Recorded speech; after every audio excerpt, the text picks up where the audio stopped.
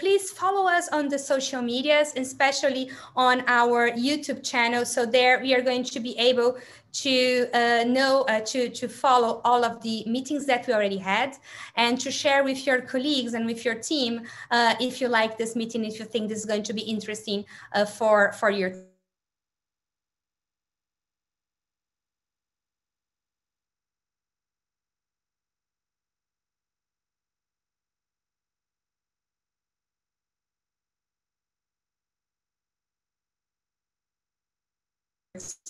team. We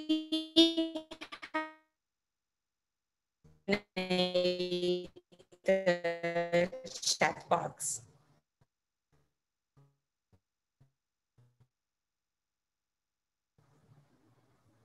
Guys.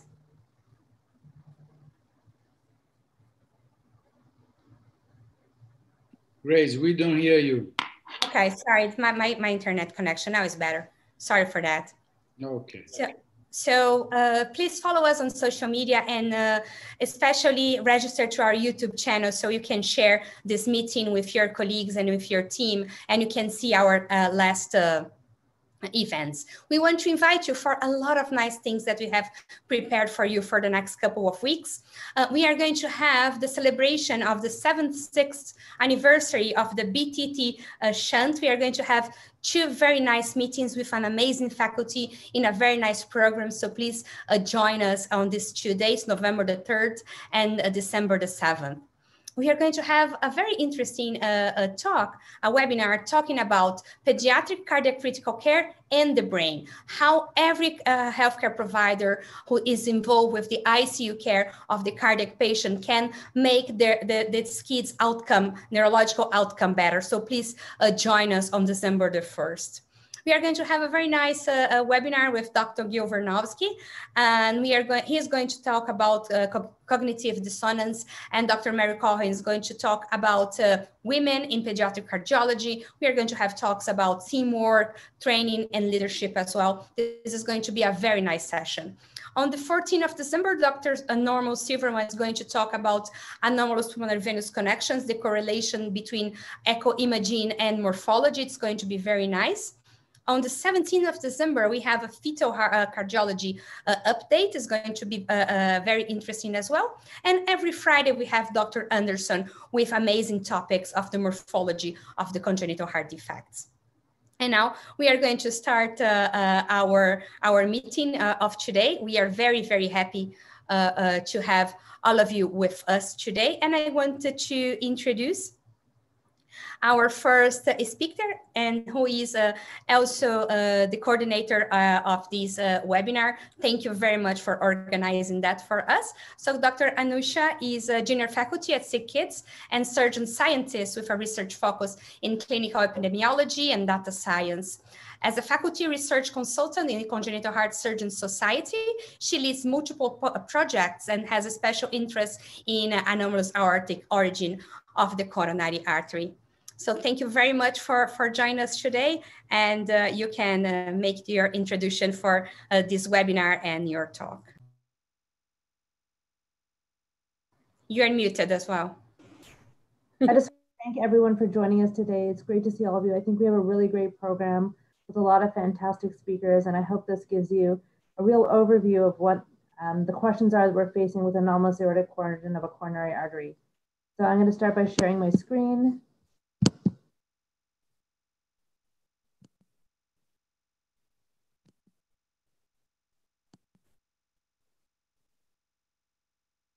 Perfect. So as Grace mentioned, my interest in this lesion stems from the time that I was doing my PhD at the CHSS Data Center, where I helped start the cohort for AAOCA to help answer many of the unknowns that we are dealing with. So today I'll be taking through the following topics. As this is the first talk of the day, I thought I'd give you a brief overview of the lesion for those of you less familiar with it, and then focus on risk stratification as well as surgical complications taken from the Congenital Heart Surgeons Society data. So we're going to talk about the anatomy and classification, pathophysiology, which will include risk stratification, epidemiology, natural history, and the unnatural history, or what we think of as the outcomes following surgical repair and the associated complications. So to begin, coronary artery anomalies are the most common form of congenital cardiovascular disease, and they have a prevalence similar to all other congenital cardiac conditions. Most have a benign natural history with minimal clinical implications.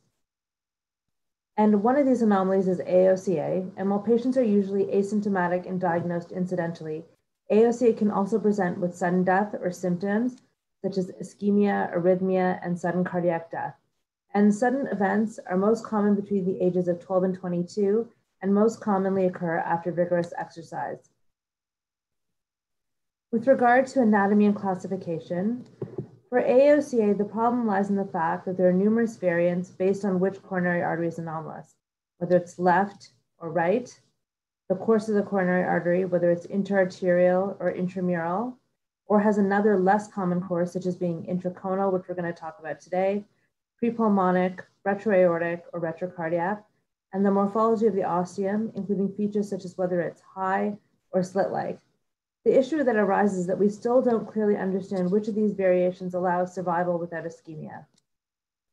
From this, we can see that these lesions are often classified based on which coronary artery is anomalous, the origin, and the course. However, they can also be further subdivided by those which are hemodynamically relevant, such as some interarterial and intramural AAOCA, and some which are non-hemodynamically relevant, such as most prepulmonic or retroaortic courses.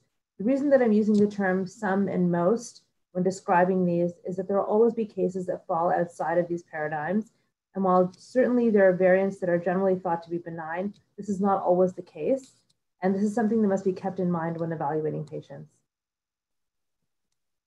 So moving on to pathophysiology, the anatomic features that are usually thought to be high risk include having a slit-like orifice, as demonstrated here in comparison to the normal round ostium of the non-anomalous vessel. An interarterial course, although as the CHSS study demonstrated, this is found in almost all cases, making its significance really less clear. An intramural course, running within the wall of the aorta, potentially further compromised by the commissural pillar, and an acute takeoff angle, whereby the proximal part of the coronary artery takes off at an angle less than 45 degrees with a tangential course. And finally, a proximal narrowing defined as a narrowing of greater than 50% of the cross-sectional vessel diameter in comparison to the distal vessel, or an elliptical proximal vessel shape defined as a height to width ratio of greater than a third with segmental hypoplasia. And this often occurs in conjunction with an intramural vessel. So from our CHSS study presented in AATS in 2018, we found that there were several features found to be associated with ischemia. These included being anomalous left, and for patients with anomalous left, they were further compromised if they had an intramural course, the presence of a high orifice, which was previously thought to be benign by many, or a slit-like orifice. And for patients with anomalous right, ischemia was associated with having a longer intramural course, and our median value was around 8.6. This study also importantly found that anomalous right is not a benign lesion, which was often historically thought to be the case. And we had an important proportion of patients experiencing ischemia and sudden cardiac events. So in our study of 49 patients with ischemia, 20 were anomalous right, so that's 41%.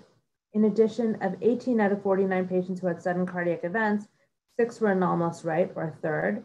And in total, there were 6 patients out of 417 who had these sudden cardiac events, so for a total of 1%, in comparison to 12% who are anomalous left. So as we know, these anatomic abnormalities can lead to physiologic consequences. So vigorous physical exercise leads to increased cardiac output, which can cause ostial obstruction from vessel expansion. There is also, in conjunction with increased heart rate, there's decreased diastolic filling, which can lead to ischemia and arrhythmia.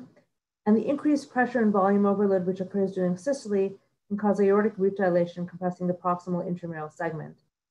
Flow restriction can also be exacerbated from the relatively non-compliant pericommissural area, and these can ultimately result in ischemia under stress in areas perfused by the anomalous vessel, or patchy areas of myocardial fibrosis, which can serve as substrate for lethal cardiac arrhythmias. And one important thing to assure when you're evaluating every patient, and I'm sure Julie's going to talk about this, is that you ensure that the coronary territory matches the region of abnormality on provocative ischemia testing.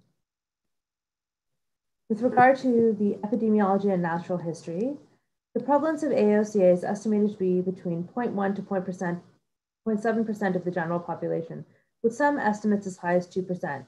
It's a second leading cause of sudden cardiac death in otherwise healthy young individuals. However, it's really impossible to know the true prevalence. And the reason we say this is because the general population is not examined for this lesion without a clinical indication. So in this article by Chisholm et al. From JACC in 2017, they reviewed 77 studies with a reported prevalence of AAOCA and reported the prevalence of AAOCA among more than 1 million patients. Looking at all angiography, they found a prevalence of 0.44%, from all echo, 0.15%, from CT angiograms, 0.82, and from MR angiogram, 0.7. So you can see there must be some differences in the modalities regarding how well they can elucidate the anomaly. They also included 20 studies which looked for the presence of interarterial left and right, and they found that there was a prevalence of left of 0.03% and right of 0.23%. So with regard to sudden cardiac risk in adults, we often are asked the question, is it the same as in younger patients? And while many feel that the risk drops off if patients don't present in their use, there are also multiple case reports in the literature. And they just are so many, but a couple that stood out were a 40-year-old farmer who had chest pain, who had an abnormal treadmill ECG and abnormal stress echo. He was found to have an interarterial right with a low takeoff. And again, this is a lesion that was historically thought to be benign and underwent reimplantation. A 27-year-old previous asymptomatic male who had a VF arrest while playing basketball. Again, anomalous right that was thought to be benign in the past and underwent CABG. So while there are many more cases like this, the reason that I'm highlighting this to you is that yes, this can often be a lesion that needs to be considered in adulthood. Finally, with respect to competitive athletes, the following is a rough estimation of risk for these patients. It's currently estimated that there are 8.5 million competitive athletes in the US, both in high school and collegiate sports. And if we use the estimates of anomalous left and right from the Chisholm article of 0.03 to 0.23%, that gives us between 2,500 to 20,000 athletes in the US, and with anomalous left or right. And if the CDC estimates that there's currently 1,500 sudden cardiac deaths per year in the US in those under 25, there was another study by Marin that estimated that AOCA caused 17% of sudden cardiac death in young athletes. That gives us about 250 deaths from AOCA per year in the US. I'll now move on to the unnatural history or the risk of surgery. So again, there's a wide variety of repair strategies used based on the underlying lesion. The most common is unroofing, which is frequently done for an intramural course, whereby the inner wall is cut away, and this may occur with or without having to manipulate the commissure of the aortic valve, depending on where the anomalous coronary is located. So if it's behind the commissural post, you may have to take down and resuspend the commissure. Patch osteoplasty, where a patch is added at the site of the narrowed ostium.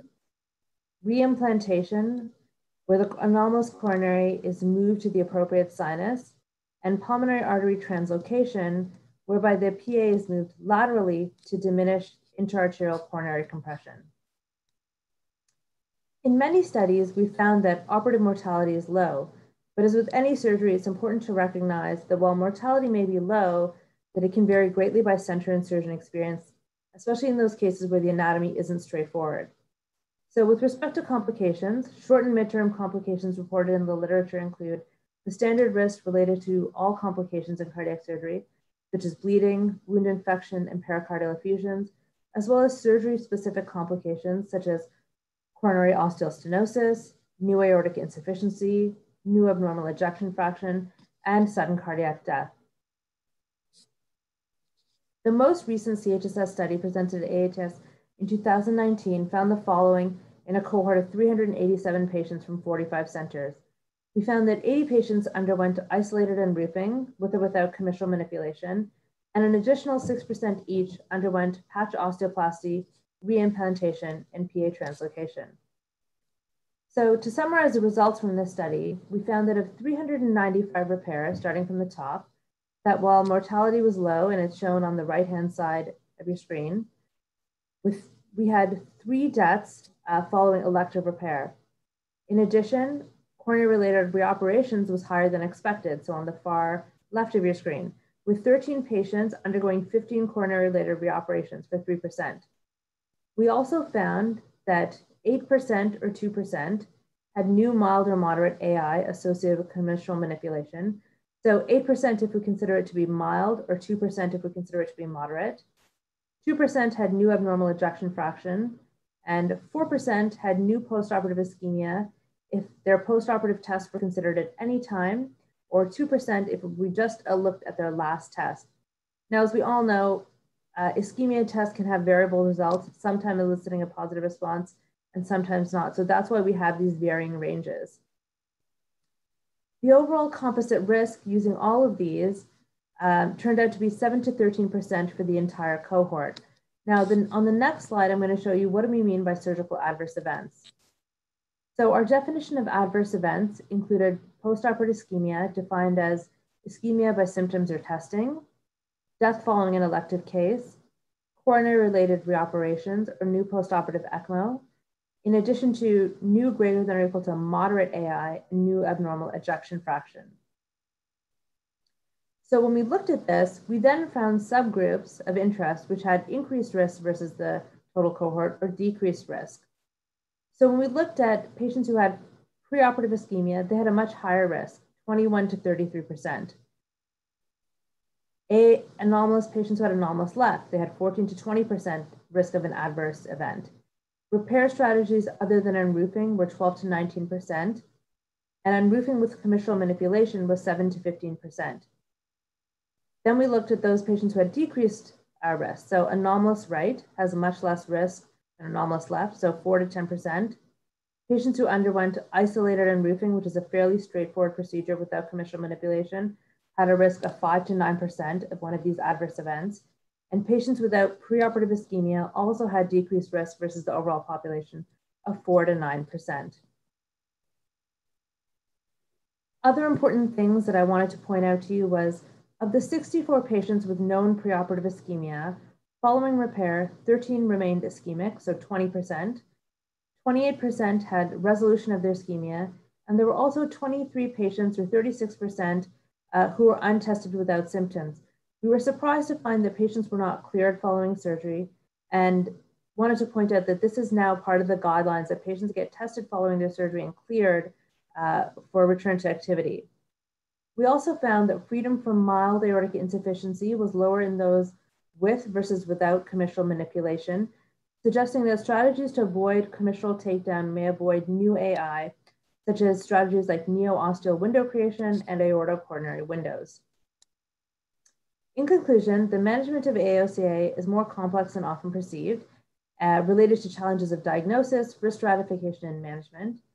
Surgery is not always the answer and can result in important morbidity and mortality, and more research and collaboration are required, especially between pediatric and adult programs, to determine the lifelong outcome of these patients who've had surgery and those who are conservatively managed. I'd like to quickly put in a note for our monthly forum that we host with Julie Brothers and myself. And this is a forum where surgeons and cardiologists can present any cases that they're looking for second opinions for, by giving a quick 5-minute presentation, which is followed by 10 minutes of discussion where they can get opinions from experts in the field. And if you'd like to be placed on our mailing list, please feel free to email me at the following address. Thank you so much.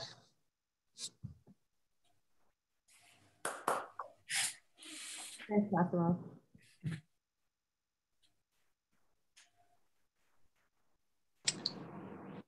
Thank you, Anusha. I think we can now proceed to our next presenter, Dr. Massimo Padalino. It's a great pleasure for me to introduce him. He's a friend and mentor. He is currently an associate professor and senior consultant in pediatric and congenital cardiac surgery at the University Hospital in Padua. He's very active on research on different topics, but he was very focused on the AAOCA, and he has presented his research projects in different national and international meetings. So he's sharing with us today the results from the European Congenital Heart Surgeons Association Registry. Welcome, Massimo. Dear colleagues, friends, it's a good pleasure, a real pleasure to be here. Let me put the presentation on. Can you see it? Okay, so first of all, I want to thank you all the organizers. It's very nice for me to be here and to share with all of you the results of our registry or our studies in Europe about this rare anomaly. I have no disclosures. Just as a few things that I want to remind. Anusha was very complete in her presentation. So she presented all the main characteristics of the so-called AAOCA. Most physicians currently agree that AAOCA are congenital defects that can lead to clinical significant manifestations which are actually related to exertion related transient myocardial ischemia, which can give sudden cardiac death as a sign and manifestation. What actually we should consider is not only the anatomy, because Anusha clearly defined the kind of anatomy of the different types of anomalous coronary, but also, and most importantly, the functional behavior of these anomalies during strenuous exertion, so during effort, sport training, competition. We all know that this anomaly occurs and show up during effort. And I guess that Dr. Lorito is gonna show us later a very interesting study that they are doing in Milan about this. The possible mechanism of being introduced by Anusha, so they are related to the typical anomaly, which is the intramural course or the interarterial course or the coronary ostial anomalies. Essentially, the intramural course anatomy is an important mechanism of ischemia because the lateral compression during increase of systolic pressure, systolic arterial pressure, can produce a narrowing of the lumen of the anomalous coronary at the site where the anomalous coronary crosses from the anomalous to the normal side of the aorta. So it's very variable. It depends on a lot of characteristics such as the length of the intramural course and the position. And as I like to stress that rarely the manifestation of the coronary anomaly is seen in sedentary individuals. As Anusha has already said, there are still a lot of questions more than answers in this topic. We don't know exactly which is the correct surgical indication or which is the best surgical treatment or which is the indication to conservative management in certain cases. There are a lot of single center studies that were done in the past, and now actually there are more efforts to do multi-center and so increased numbers like we saw in the CHSS experience to have more data and more reliable data. So what has been done in the United States and what we have tried to do in Europe is to create data collection, possibly retrospective, but also longitudinal precise data collection and analysis of all data, anatomical details, history, and imaging. Especially the clinical history is very important in this patient. So we need to have a very important and very detailed clinical history. So in the world, especially in North America, they started multi-institutional registry, as we saw, to what is the target of this thing is to produce multidisciplinary evidence-based management strategies. And that's what was done by the colleagues from CHSS. They started a lot of time ago, just a lot before we started in Europe. And they wanted to establish evidence-based guidelines for the management of the AAOCA. So far, actually, there's been a lot of work, and currently there are some guidelines produced by the most important society in the United States and Europe. As far as the American Heart Association, we have finally some recommendation for the anomalous aortic coronary arteries treatment. So we can see the surgery is recommended, evidence-based, so it's a type 1, is recommended in any kind of anomalous aortic coronary artery with symptoms or with documented ischemia or with positive provocative test, while it's considered to be reasonable in left corner without symptoms or without ischemia or in any kind of AAOCA with onset of ventricular arrhythmias. On the other hand, surgery or it's not very clear actually in my opinion in this case, because they suggest surgery of continued observation may be reasonable for patients without symptoms with left or right coronary that they do not have an anatomy or a physiological evaluation that can suggest a potential for compromised coronary perfusion. So it's not really a guideline, it's just the responsibility actually is given to the single doctor. In Europe, very recent guidelines have been produced by the European Society of Cardiology, very, very recent, and surgery is recommended. They are pretty similar to what the American has said. Surgery is recommended in anomalous coronary with symptoms and with evidence of stress-induced ischemia in matching territory with high-risk anatomy. So it's pretty close to what Americans said. And we say here in Europe, surgery should be considered in those cases of left coronary artery without symptoms and without evidence of ischemia of high-risk anatomy. On the other hand, surgery is not recommended, so it's more drastic, I would say, for asymptomatic right coronary anomaly without myocardial ischemia.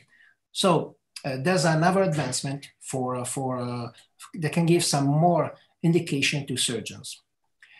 We saw the surgical treatment, so we can actually summarize the surgical treatment usually indicated for the left coronary and is any kind of left coronary, even if there's some now doubts about the left coronary without symptoms, and in patients with right coronary with symptoms. We saw that there are different kind of different kind of surgical treatment. The most common as being the unroofing technique. We have the translocation, which has been actually learned from the transposition of the great arteries. We have the translocation of the pulmonary artery, which actually doesn't solve the anatomical problem, but actually give more space to the coronary not to be compressed. And this is something that actually, in my opinion, is something that has to be considered as an additional procedure. And finally, we have the so-called anatomical repair, osteoplasty, which is going to probably be very well described by Dr. Raisky, since it's a procedure that the colleagues from Necker have been very, very good at it. So Americans started a long time ago. We in Europe, we started thinking about doing something about this in 2014. And that's been a long, long way to go to get to a European registry. Our problems are actually that European Union, we have different regulations, so administration, sport restriction, everything is very difficult. So it's difficult to match together different nations. And we have different health systems and follow-up clinics. And we have also, practically, we have different languages, which make the evaluation of surgical reports very difficult to do. So what we've done is the first step was the retrospective study from the ECHSA, the European Congenital Surgeons Association, in which we wanted actually to focus only on early and late outcomes in a large surgical series in Europe to evaluate safety and effectiveness of this surgical procedure for AAOCA. This was, as I said, a retrospective clinical multi-center study, which involved 14 centers. Actually, 13 centers were European, 1 center was from United States. All these patients were surgical patients since 1991, so retrospective and we excluded only the patient with high coronary takeoff. We have a common database and we focused actually on the anatomical characteristic of the right coronary, the anomalous right coronary, the anomalous left coronary, and other variants that were included were the LAD or the circumflex from anterior sinus and the single coronary. And we also give some special attention to the coronary course, interarterial, intramural, anterior to the aorta or other. So we were able to produce a paper that was presented at the European Association meeting in 2018. We were able to collect 156 patients. It's pretty interesting that, of course, the right coronary was more common compared to the left coronary, as is known from the literature. The patients were most commonly having an interarterial course, and intramural course was found in 62.8%. Most of the patients were obviously asymptomatic. About 90% of patients were asymptomatic. But it's also important to know that there was a certain quantity of patients who were presenting no symptoms at all, in which the indication was actually given basing on a provocative test or high-risk anatomy. It's interesting to see how the age here is much higher compared to the, of course, experience in the American group, since this was a multi-center study who was involving pediatric and also adult centers. So we have a lot of adults who have been operated in this series. Interestingly, and probably also it's pretty predictable, the lowest age was in left coronary artery who was operated. As far as intraoperative and operative, preoperative data, we know that the age, as we said, the age was, median age was about in the third decade, but it's important to see that the unroofing procedures was actually, as we said, the more common and was actually the one with the lower age operation. Here we have also a range between half a year or 67 years, very wide range, but we have also we have also a lot of children here and also in the coronary implantation group. It's important to see that the use of bypass graft is at the third position in this series. So it's about 15% of patients who were using a CABG. And this is because actually the quantity of adult patients needing operation, so having symptoms or having imaging indication was pretty high. And so we had a lot of, a big number of patients, adult patients who required CABG.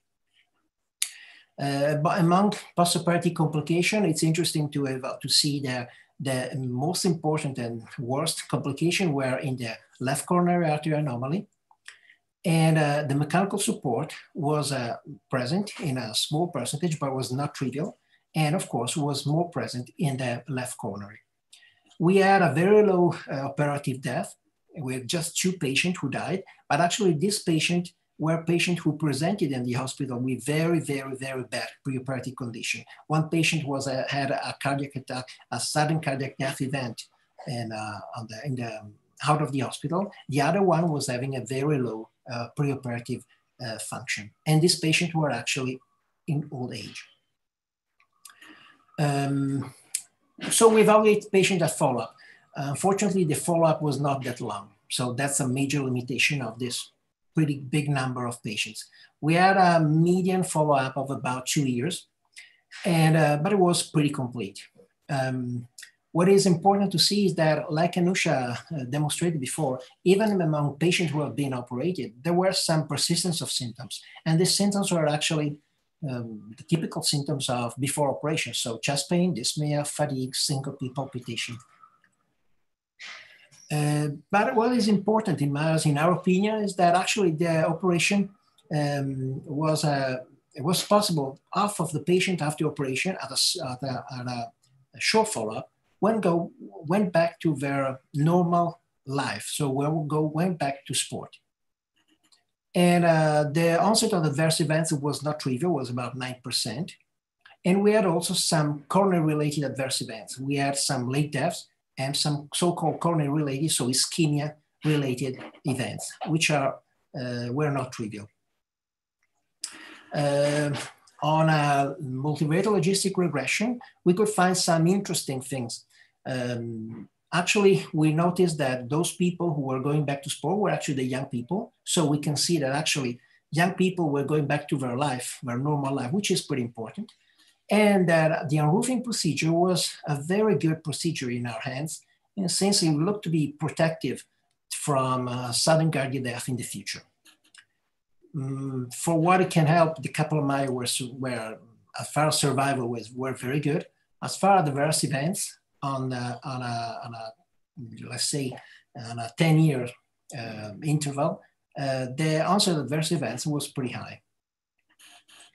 So we concluded it was a safe procedure in a large sample with low operative mortality and low rate of early complication, which were really usually related to preoperative conditions.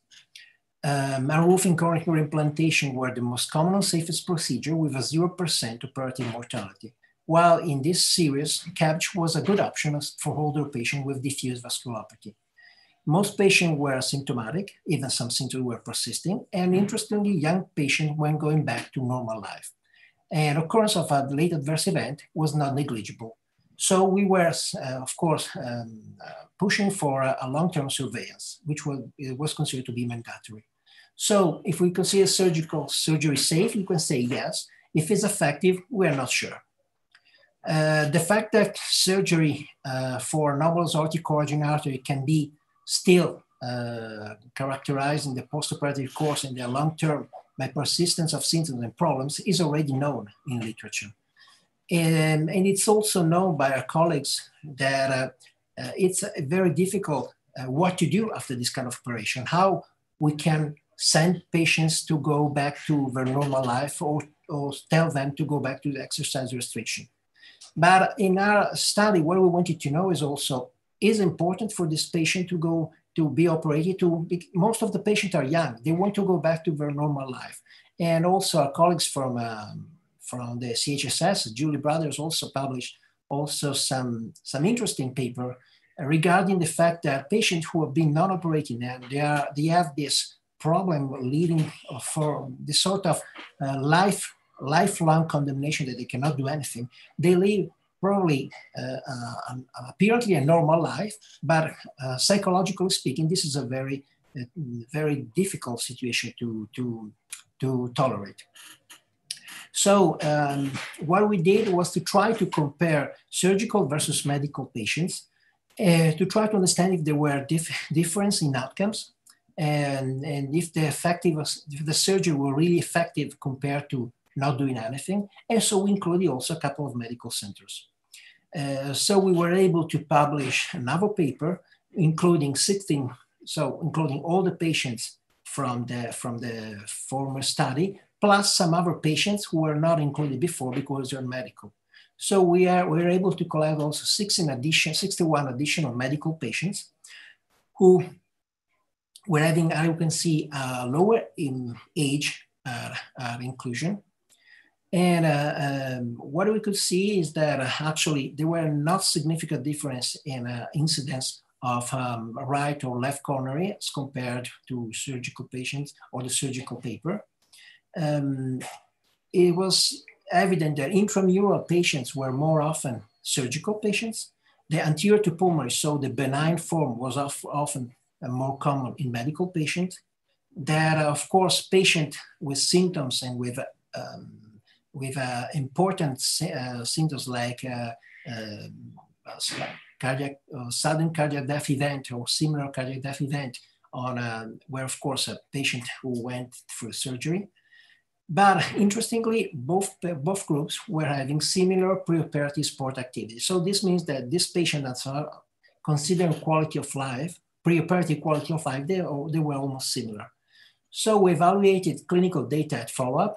Even in this case, the follow-up is not that long, unfortunately. And we evaluate those patients, surgical and medical, as far as difference in outcomes. We couldn't find probably for the short term of the follow-up, we couldn't find so many important data, so different differences between the two groups. So interventional, surgical, late death were almost similar. What is actually interesting was that using this data and using a propensity score test, we could confirm that the return of sport activity in surgical patients was significantly higher than in medical patients. So what can we say? We can say that actually in these kids or in this patient, young patient, surgery can be considered partially effective because actually we were able to give them a chance to go back to their quality of life. But we are not sure yet. We don't know yet if we don't know it so far. We don't know if we have minimized the risk of ischemia in this patient in the future with the operation. For this reason, we have started with design a prospective multicenter study. That actually is what the CHSS is doing, but for us was a long step to go. And with identification of objective evidence of ischemia in surgical and medical patients, with at least a minimum follow-up of 5 years, with a database that can be shared from everybody. And so together also with a final proposal for a standard follow-up diagnostic and clinical strategy for patients with anomalous aortic coronary, either surgical or medical patients. For this reason, we started in February 2019 this AAOCA prospective registry, which is ongoing, which is actually including nowadays about 10 centers, medical and surgical, all over Europe. Our objective was actually to evaluate prospectively this patient, to understand when we have to operate, who we have to operate, can we screen for prevention for sudden cardiac death, which kind of follow-up of protocol is effective, can this patient return safely to our restricted life of surgery, after surgery? So all the questions that we all have. So far, we are collecting data. The data collection is pretty easy now because we have arranged a RedCap database, which is available online, very easy. And so we are collecting patients and data from different centers around Europe. And with this, I thank you for this opportunity. I encourage everybody in Europe or in the world, this can be a world database, to send us data, to contact me if you want to cooperate. And I hope that in 3 years from now, I can give you some more replies and answer to our questions. Thank you very much.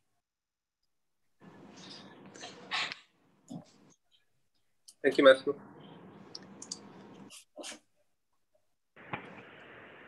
So the next person I'd like to introduce is Julie Brothers. We're very happy to have her here today. She's a pediatric cardiologist in the Division of Cardiology at the Children's Hospital of Philadelphia, and is an associate professor of pediatrics at the Perelman School of Medicine at the University of Pennsylvania. She's also the medical director of the Coronary Anomaly Program and was instrumental in starting the AAOCA cohort in conjunction with the Congenital Heart Surgery Society. She's someone that I work closely with and have great respect for, and it's great to have her here speaking to us today. Great. Thank you so much for the invitation and for this very nice introduction. I'm going to be speaking on the preoperative patient evaluation.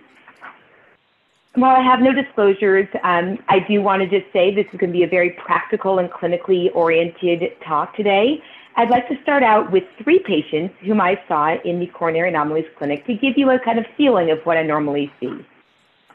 Patient A is a 14-year-old male athlete who presents with several episodes of near syncope immediately after cross-country races. He developed nausea, pallor, and one-time documented hypotension when he sought medical attention, down to this blood pressure in the 60s over 40s. It took him a while to recover from symptoms. He wasn't able to just go back and go right back into exercise. He otherwise denied chest pain, shortness of breath, palpitations, or true syncope. Review of systems was otherwise negative, and the family history was non-contributory. Given that, an EKG was done, which was normal, and an echocardiogram was performed, which showed this. Patient B is an 8-year-old male who was initially seen in the cardiology clinic for dizziness during football and running. Echocardiogram initially was done and was read as normal, and he underwent an exercise test that was also normal. Several months later, after playing basketball at his house, his father heard a loud thud, and patient was found on the ground. He was rigid for a couple of minutes and then lethargic for a couple of hours after. He was taken to an outside hospital where there was a concern for a seizure. An EEG was performed, which was normal. And after being sent to his pediatrician, she then referred him back to cardiology because she thought this was something that was just not normal. So this time an echo was done, which we focused much more closely on the coronary anatomy. And you can see there's the suggestion of a left coronary artery arising anomalously. Patient C is a 15-year-old female athlete who presents for a heart murmur heard at a recent well-child visit. The review of systems are otherwise non-contributory. She does high school track, cross-country, and soccer teams without any symptoms. Her family history was non-contributory. Exam was significant for a 2 out of 6 systolic ejection murmur heard at the left sternal border. A baseline EKG was done. There were some mild abnormalities, and for this reason, an echocardiogram was performed. And it shows this, where you can see this left coronary that kind of looks like it's not arising normally and kind of going away from the aorta, though. So before we talk about patient evaluation, I wanted to briefly review the subtypes of AAOCA. And Anusha did touch on this. I wanted to show you a really nice illustration, I think. The blue here is, the blue here is a prepulmonic course of the anomalous left coronary artery that is usually believed to be benign. The purple here is a retrocardiac course that is extremely rare. I've actually never seen this before. The green is a retroaortic course that is commonly benign, but there have been some case reports of ischemia when there is a slit-like opening in intramural course. The orange is the subpulmonic or intraseptal intraconal course of the left main coronary artery or left anterior descending. While this is also commonly benign, there have also been recent reports of patients with cardiovascular symptoms and testing suggestive of ischemia, which I will show you at the end of this talk. And the red is the intraarterial and commonly intramural. This is the AAOLCA, the anomalous left coronary artery, the one that we are quite concerned about, and the anomalous right coronary is not shown in this illustration. As Dr.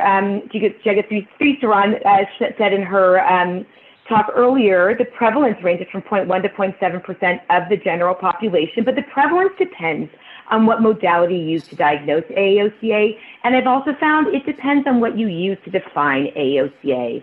Anomalous right coronary artery is about 3 to 6 times more prevalent than anomalous left, but the risk of sudden death is much greater with anomalous left than anomalous right, and most common during or just after exercise. So then, the purpose of this talk, how do we evaluate these patients if we're going to send them to surgery or for observation? I think that this is a really difficult question, and as you know, there is controversy regarding surgical management, notably with asymptomatic intraarterial intramural anomalous right coronary artery. Our team at CHOP utilizes a management and evaluation algorithm that I will review for the remainder of these slides, which largely focuses on provocative studies. Anatomic features have certainly been of interest in risk stratification and continue to be of interest.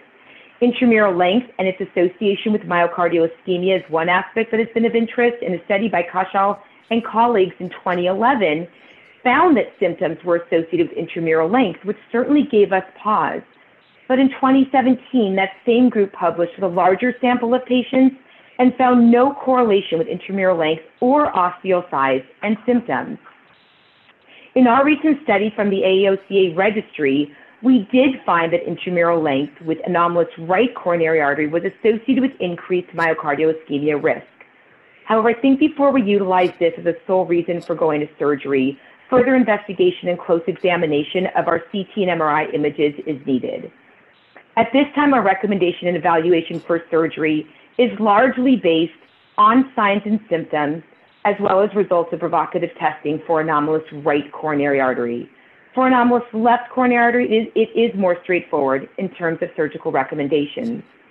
Turning now to the evaluation and management decision-making algorithm, I want to take us back to our patients that I started with. So here we have the echo diagnosis of a probable anomalous coronary artery. We then are going to undergo a confirmatory test utilizing cardiac MRI or CTA. This is the first patient who had symptoms with running with a likely anomalous right coronary, and you can see that the MRI confirmed that. We also utilize virtual angioscopy, which allows the observer to view the data as if you are standing inside the aorta and can view the aortic sinuses, the ostia, and the ST junction. You can see from this image that the right coronary artery ostia is very narrowed and split, like you can't even open it up, as compared to the left coronary artery, which is nice and round. This is our patient B, the young man with the possible intraarterial anomalous left coronary artery. As you can see, it does confirm, it does look like there's likely an intramural course as well. Patient C, this is the young lady with the possible intraseptal anomalous left. You can see here as we come around this single coronary trunk arising from the right sinus of Valsalva. Then the right coronary rises normally, the left coronary goes intraseptally, courses through the conal septum, and emerges on the epicardial surface, where you'll see here where it bifurcates into the LAD and the circumflex coronary arteries. So now we have the confirmatory test, and if any patient who has documented ischemia, they are certainly going to be sent for surgery. But the vast majority of our patients are asymptomatic or have symptoms without documented ischemia. And for this reason, we're going to go forward with provocative testing, which we use an exercise stress test with stress echo, and then many places are using stress MRI with dobutamine. We use bicycle MRI. And the reason this is so important is because, as was alluded to earlier, our patients are very unique in that their symptoms come forth with exercise, and usually with pretty significant exertion.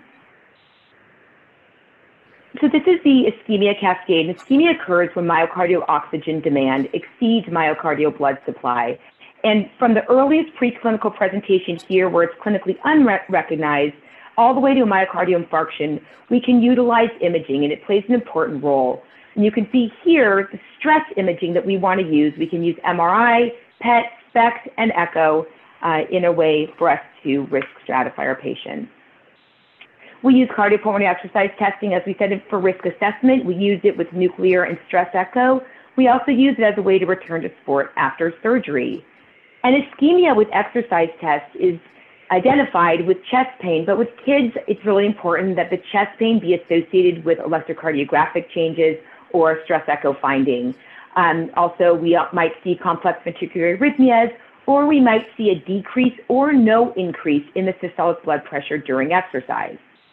So going back to our patient, patient B, the one with the intraarterial, likely intramural anomalous left coronary, this was his baseline exercise EKG. And about 6 minutes into exercise, you can see he had about 4 to 5 millimeter inferolateral ST segment depression. He was asymptomatic though. Stress echocardiography is also utilized now a lot.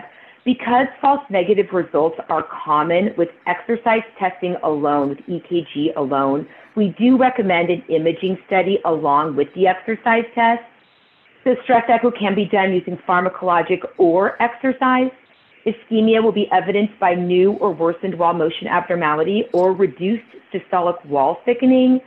So patient B, the shortening fraction did not augment with exercise. That was him at rest. Sorry, kind of cut off a little faster, but you can see it does not augment with exercise. So once again, we consider this a positive stress test. So now that patient underwent provocative testing, had ischemia, and this patient was referred for surgery.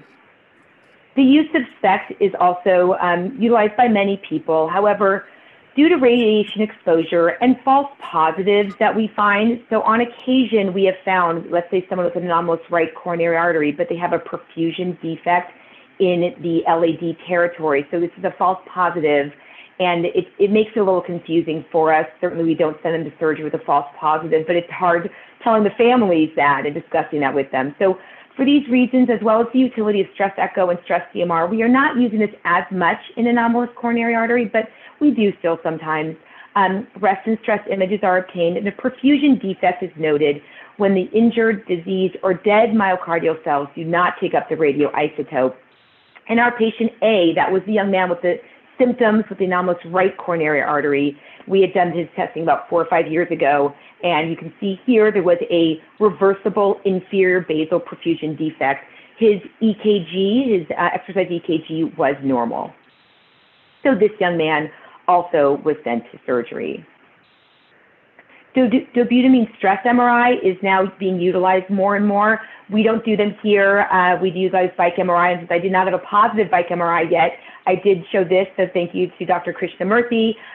This was a positive test of mild inferoseptal reversible perfusion defect in a person with anomalous right coronary artery.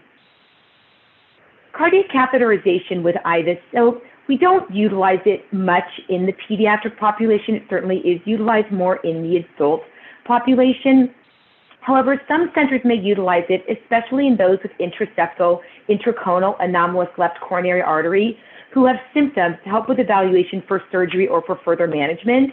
A recent article by my friend and colleague, Dr. Malassi at Texas Children's Hospital, showed this with 18 patients, so a small N, but they did show this all with patients with intraseptal anomalous left coronary artery. About half were asymptomatic. The median age was 12. Perfusion imaging was performed in 14 and was abnormal in half of these.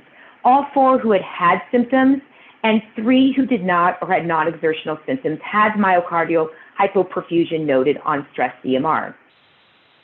So while this is a busy slide, I do want to point out these are the ones with high-risk features, who were felt to be those with persistent symptoms or an abnormal stress CMR. All of those underwent cardiac catheterization with FFR using dobutamine and IFR. Positive results were an FFR less than 0.8 and an IFR of less than 0.9.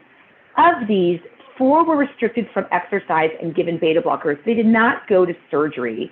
1 did undergo coronary artery bypass, but this patient also had severe LAD and proximal LAD stenosis and severe LCA stenosis. The follow-up is quite short-term. I do think we need longer-term follow-up in order to say that this is the correct way to manage these patients, but it is certainly an intriguing study. I certainly want to make sure to point out that in those who are asymptomatic with intraseptal anomalous left coronary artery and anomalous right coronary artery, which honestly is the vast majority of the patients that we see in our clinic, they would follow this pathway here. We would allow sports with counseling. We have a lot of shared decision-making. We do recommend an AED be present at sporting competitions and practices. And this is what patients see in my above case did. She went back to track and soccer and cross country and has been doing fine. She comes back for yearly testing.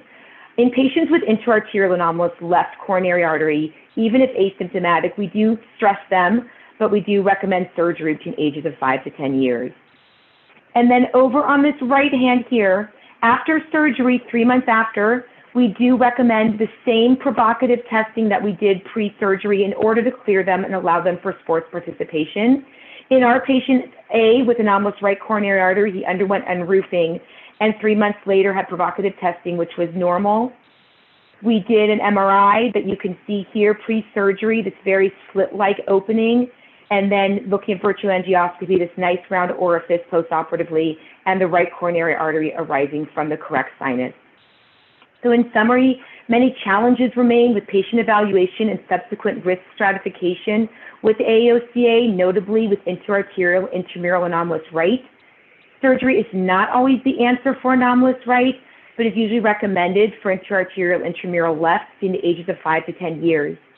Intraseptal intraconal anomalous left is often benign, but close attention should be paid to concerning symptoms as further workup may be necessary. As we said earlier, more research and data are needed, especially with functional ischemia testing, I think, to help us make the decision regarding surgery versus observation, and collaboration between centers in North America and Europe remains essential, and having meetings just as this is so important, as there is still much to be learned about these patients. Thank you very much for your attention. Thank you very much, Julia. It was amazing. Thanks a lot. I think that we will have time to discuss, and there is the moment with Anusha about the question and answer. So now we move to Rajesh Krishnamurthy. We'll talk about the goals or the importance of advanced imaging. Dr. Raj Krishnamurthy is the radiologist in chief at Nationwide Children's Hospital in Columbus, Ohio, and he is professor of radiology in Ohio State University. It's our pleasure now to share your screen, and welcome to Congenital Heart Academy. Thank you very much. Let me get to my first slide.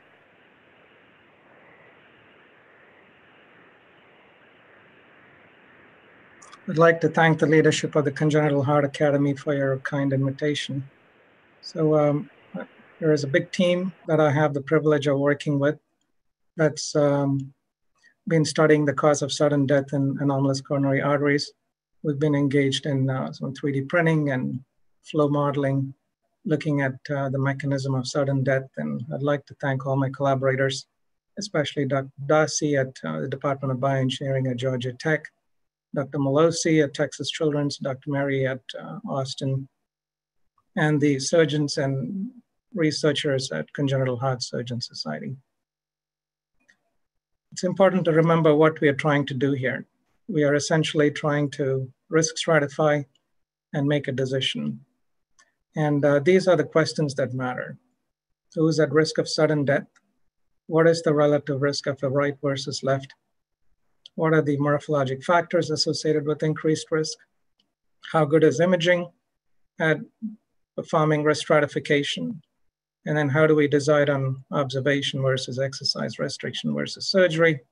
And what the long-term consequences of surgery versus exercise restriction are? And you've already heard some of these questions already being discussed here.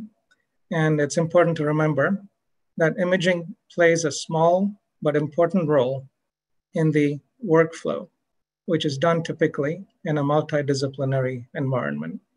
And you just saw the one that Dr. Brothers presented. This is the workflow that Texas Children's Hospital uses. And I'm sure that there may be a few variations of the theme, but the principles are similar. And it's important to remember that this kind of guidance evolves with time. And most of the time, they're focused on high-risk symptoms like exertional syncope is one, exertional dyspnea, or high-risk anatomy, like the presence of a longer intramural course or osteostenosis. And sometimes they may be performed based on functional assessment, like stress testing. And you notice that the performance of conventional nuclear stress testing versus stress CMR versus exercise stress testing are not always concordant because of the high incidence of intermittent ischemia and the variable performance of each of these tests in a given setting. So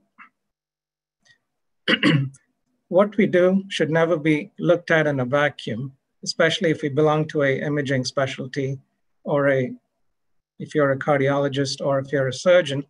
And this is the perfect scenario for a multidisciplinary discussion, putting the data together and trying to figure out if a mechanism for ischemia exists in a given patient. So typically 4 mechanisms are considered to be in play. And a patient may have one or more of these. One is a crescentic osteal shape and dynamic stenosis. The second is the presence of an intramural course. And when the aortic pressure increases, there is intussusception of the thin intimal wall into the lumen, causing narrowing. The third is aortic wall stretch in systole, especially in exercise, that directly exacerbates the coronary hypoplasia. And finally, compression of the coronary artery between the pulmonary and aortic walls. So the goal of surgery would then be to relieve the mechanistic cause of ischemia in a given patient. And most of the time, we don't really know what that mechanism is. All we know is this patient has ischemia. And what we try to do then would be to resolve all of these. So you want the ostium to be placed in the right sinus, the intramural course to be completely resolved, the osteostenosis to be resolved, and the interarterial course to be resolved. And now that gives us some idea of what the imaging targets are. We want to know where the ostium is. What is the relationship to the commissura column? Is there an interarterial course? And then what is the osteal configuration? Is it stenotic, slit-like? Is there an intramural course? How long is it? Is there dynamic compression across the cardiac cycle? Is there an intramyocardial course? And then what is the end organ status? And the reason why I've highlighted these 4 things in red is because that allows us to look at performance of the 2 most commonly used advanced imaging modalities, MR and CT. MR, especially in the last few years, you can get pretty high resolution imaging of the intramural segment. You can get wall motion abnormalities, apical hypokinesis here, and you can get viability information. So it looks like a pretty nice modality that gives you different types of important and relevant information. But why do we still prefer CT to MR in this setting? That's a very important question. CT offers 2 things. One, it's the only modality that allows you high resolution 3-dimensional imaging across the cardiac cycle. So I can go back and find a face in diastole. And you notice here the RCA looks pretty normal, but the LCA is very small in diastole, which is why you expect the coronary to be larger. If I go back to that same data set and find a systolic phase, I notice that the LCA is actually arising exactly from the commissure between the left and non-coronary sinuses, and it fills only in systole.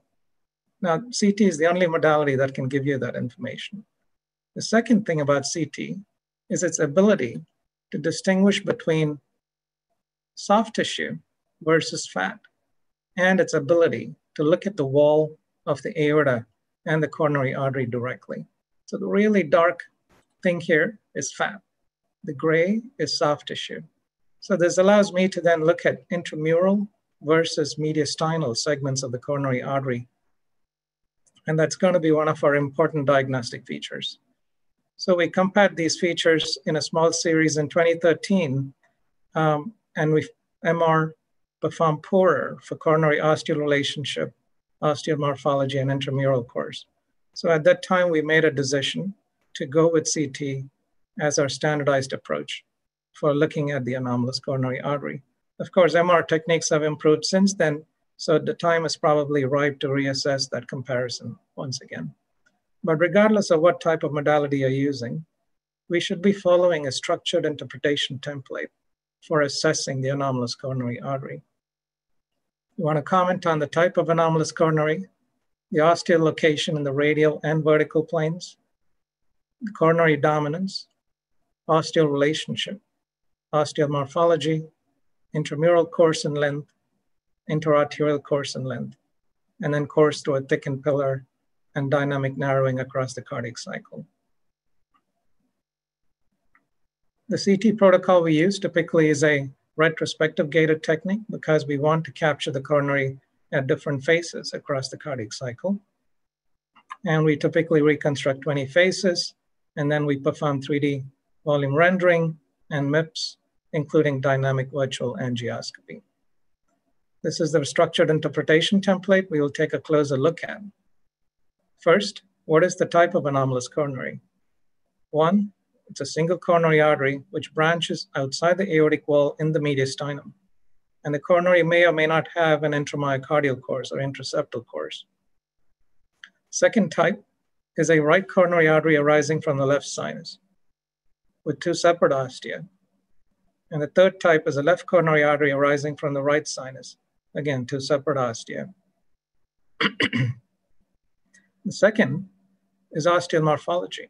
Is it round or oval, which are typically non-stenotic, or is it slit-like or pinhole?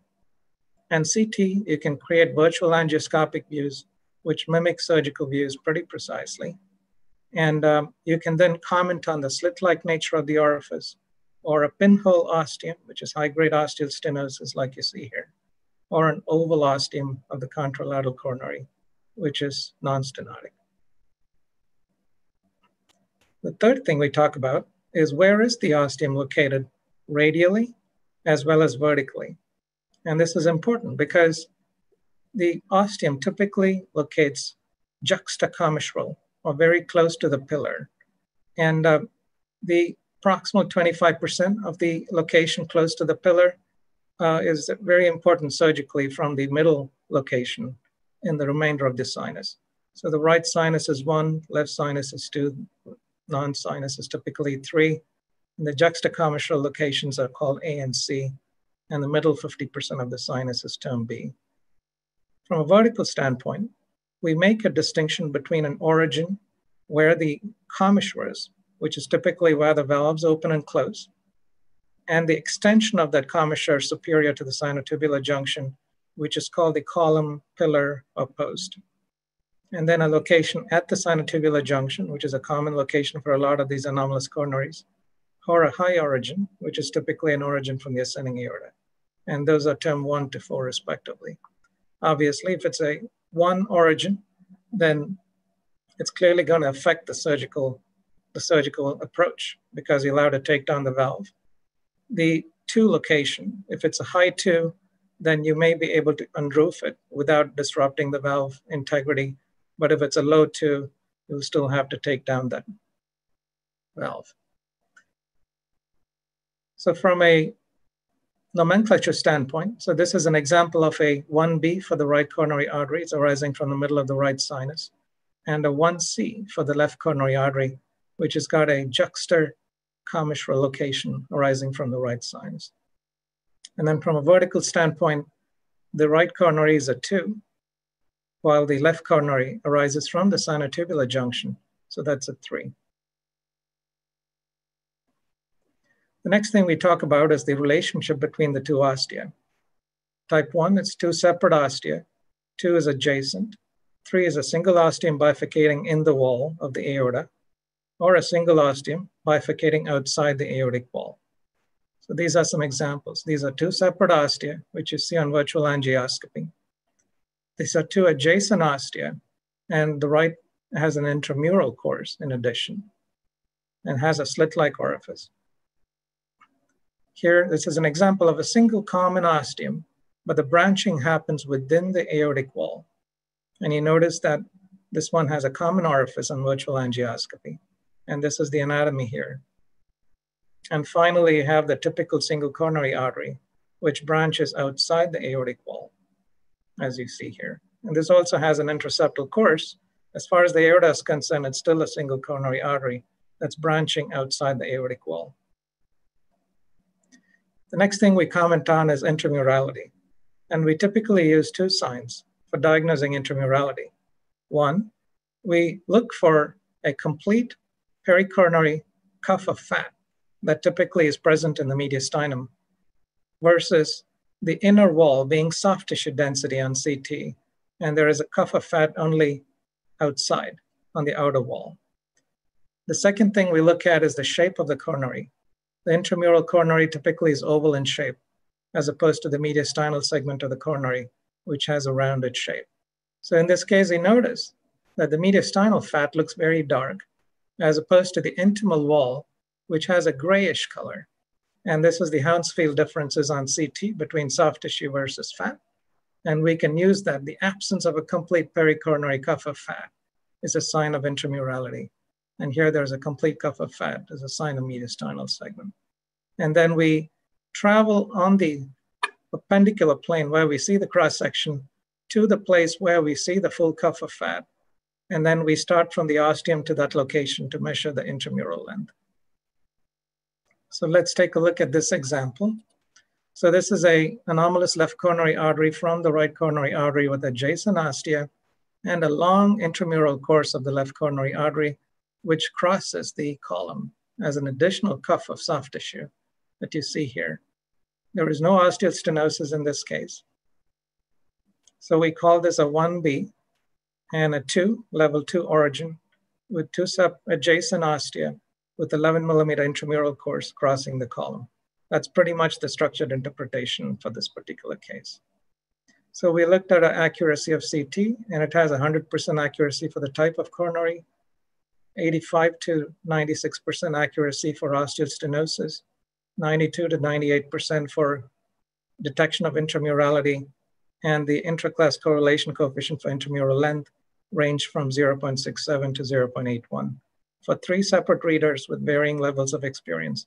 This is by far the best performance for a non-invasive imaging modality that we could get in this setting. I'll just skip through this data here. The next thing we look at is post-operative imaging. I think CT has a very important role in assessing adequacy of surgery. And this is the preoperative image, anomalous right from the left crossing the column. And this is after unroofing. And there are a few things we look for. One, is the ostium coming from the appropriate sinus? Yes, in this case, it's coming from the right sinus. 2, is that intramural course completely resolved? And the answer is yes. Is the osteostenosis resolved? Is there any residual proximal narrowing? And the answer is yes and no. And finally, is the interarterial course resolved? And the answer to that is yes. So from a mechanistic standpoint, this is a successful surgery. Unfortunately, there is quite a bit of variability. So our approach has been to move to the dobutamine stress MR in this setting. It's radiation-free alternative. We don't believe adenosine or regadenoson are appropriate in this setting because of the dynamic nature of the narrowing and absence of fixed coronary stenosis. So dobutamine, there are certain important differences from exercise, which is probably the ideal way to create ischemic burden. You typically have to combine dobutamine with atropine to reach maximal heart rate. And even if you did, you've noticed that the heart rate typically is higher with dobutamine atropine combo than peak exercise, but the systolic blood pressure and rate pressure product are better or higher with peak exercise than at peak dobutamine. Exercise treadmill MR is an option available in a few places, but dobutamine is probably something that can be performed in most locations. This is an example of a patient with an anomalous right coronary artery who demonstrated infraseptal stress hypointensity, which was not present on the resting data. And this patient actually had a concordant nuclear study as well, an infraseptal reversible defect. So in conclusion, I cannot overstress the importance of a standardized imaging protocol for your given institution or at a registry level and a structured interpretation template of AAOCA. CT is probably the most accurate for the morphologic biomarkers that we consider as potential predictors of ischemia, including the length of intramurality and osteostenosis. Dobutamine stress MR or system AB can be used for stratification, but we need more data to study this. And there is a role for advanced imaging postoperatively, and that needs to become a standardized component. And there may be a role for IVUS FFR, as FFR changes have shown to be predictive, at least on the modeling standpoint. Thank you.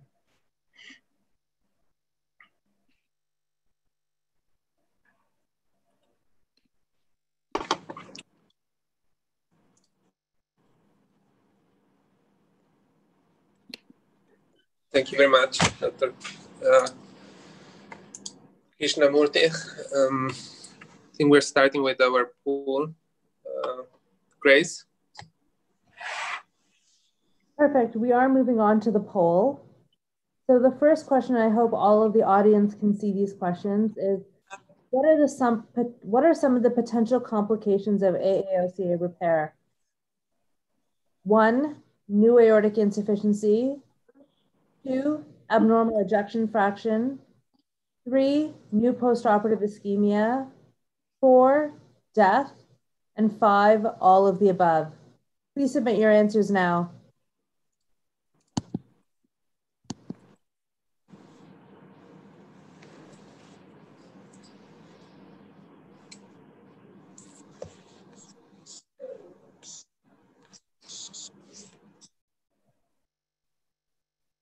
Well done. So the correct answer is the last answer, which is all of the above, which 85% of you got. Thank you. You can definitely have all of these as complications following aortic, anomalous aortic origin of the coronary artery repair.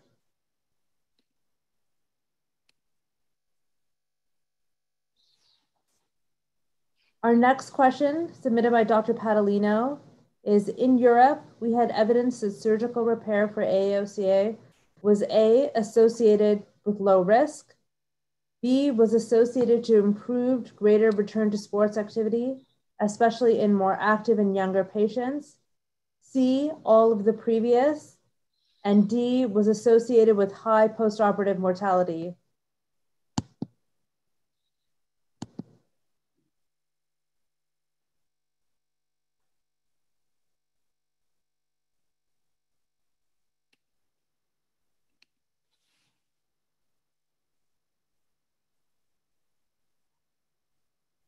And I believe the answer is C, all of the previous, which 65% of you got.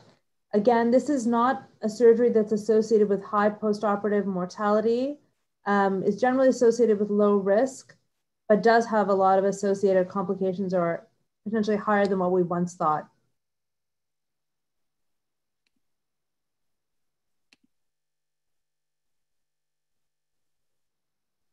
From Dr. Julie Brothers, all patients with suspected AAOCA should undergo further imaging, such as CTA or MRI, true or false?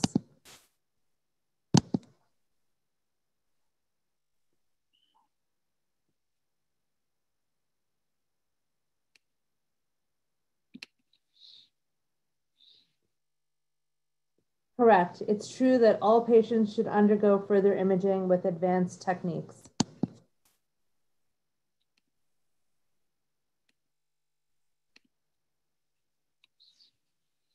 Another question from Dr. Julie Brothers.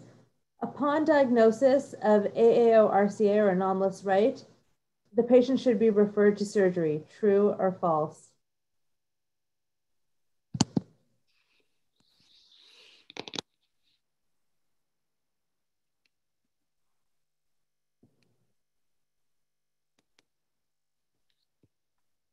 The answer is false. Correct.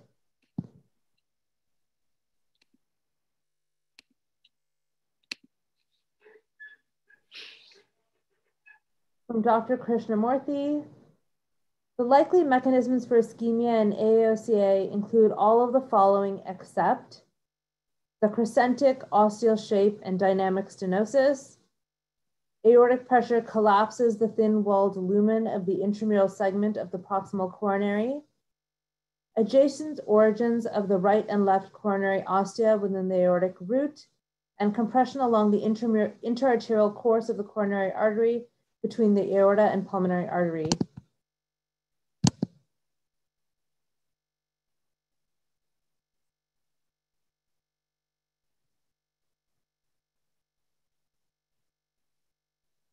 So the answer is adjacent origins. Again, having an adjacent origin within the ostia do not really imply a mechanism for ischemia.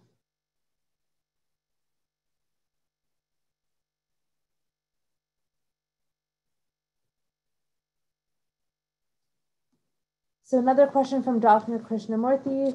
CT is a superior cross-sectional imaging alternative to MRI for assessment of AAOCA because it provides simultaneous assessment of perfusion and viability, dynamic high-resolution 3D imaging of the proximal coronaries across the cardiac cycle, improved wall motion assessment of the LV, and a radiation-free alternative to imaging.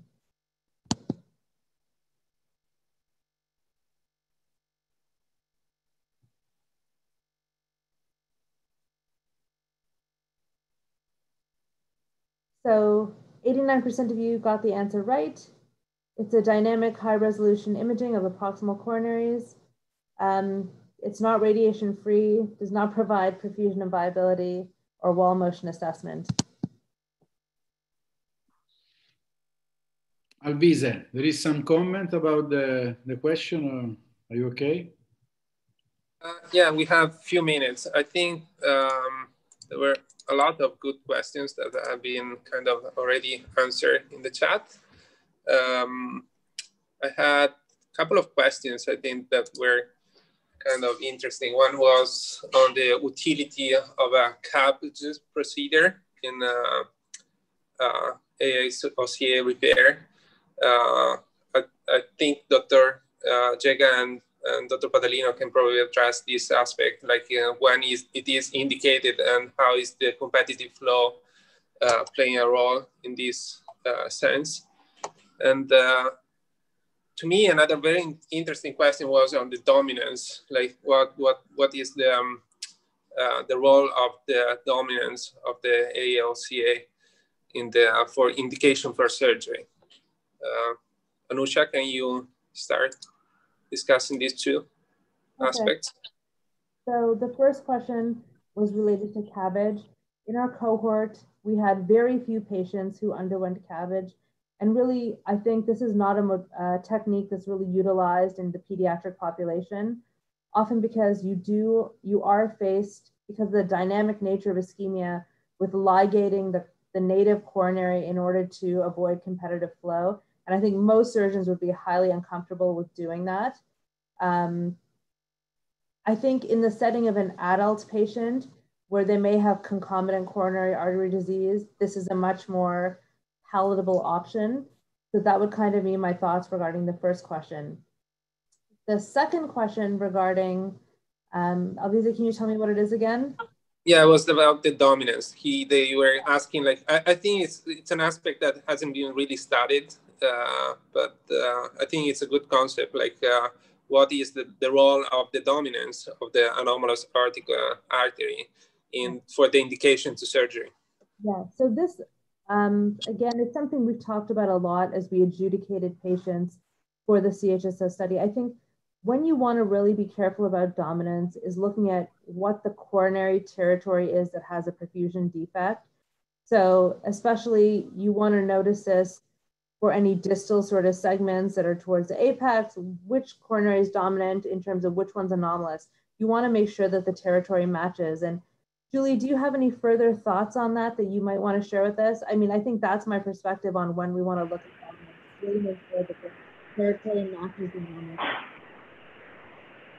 Yeah, we don't necessarily use it for surgical recommendations, but that being said, if we have a patient with anomalous right coronary artery who is less dominant, which is certainly much more rare, but we see it, I think we all feel a little more comfortable just because, you know, the myocardium that's perfused by the anomalous vessel is quite small.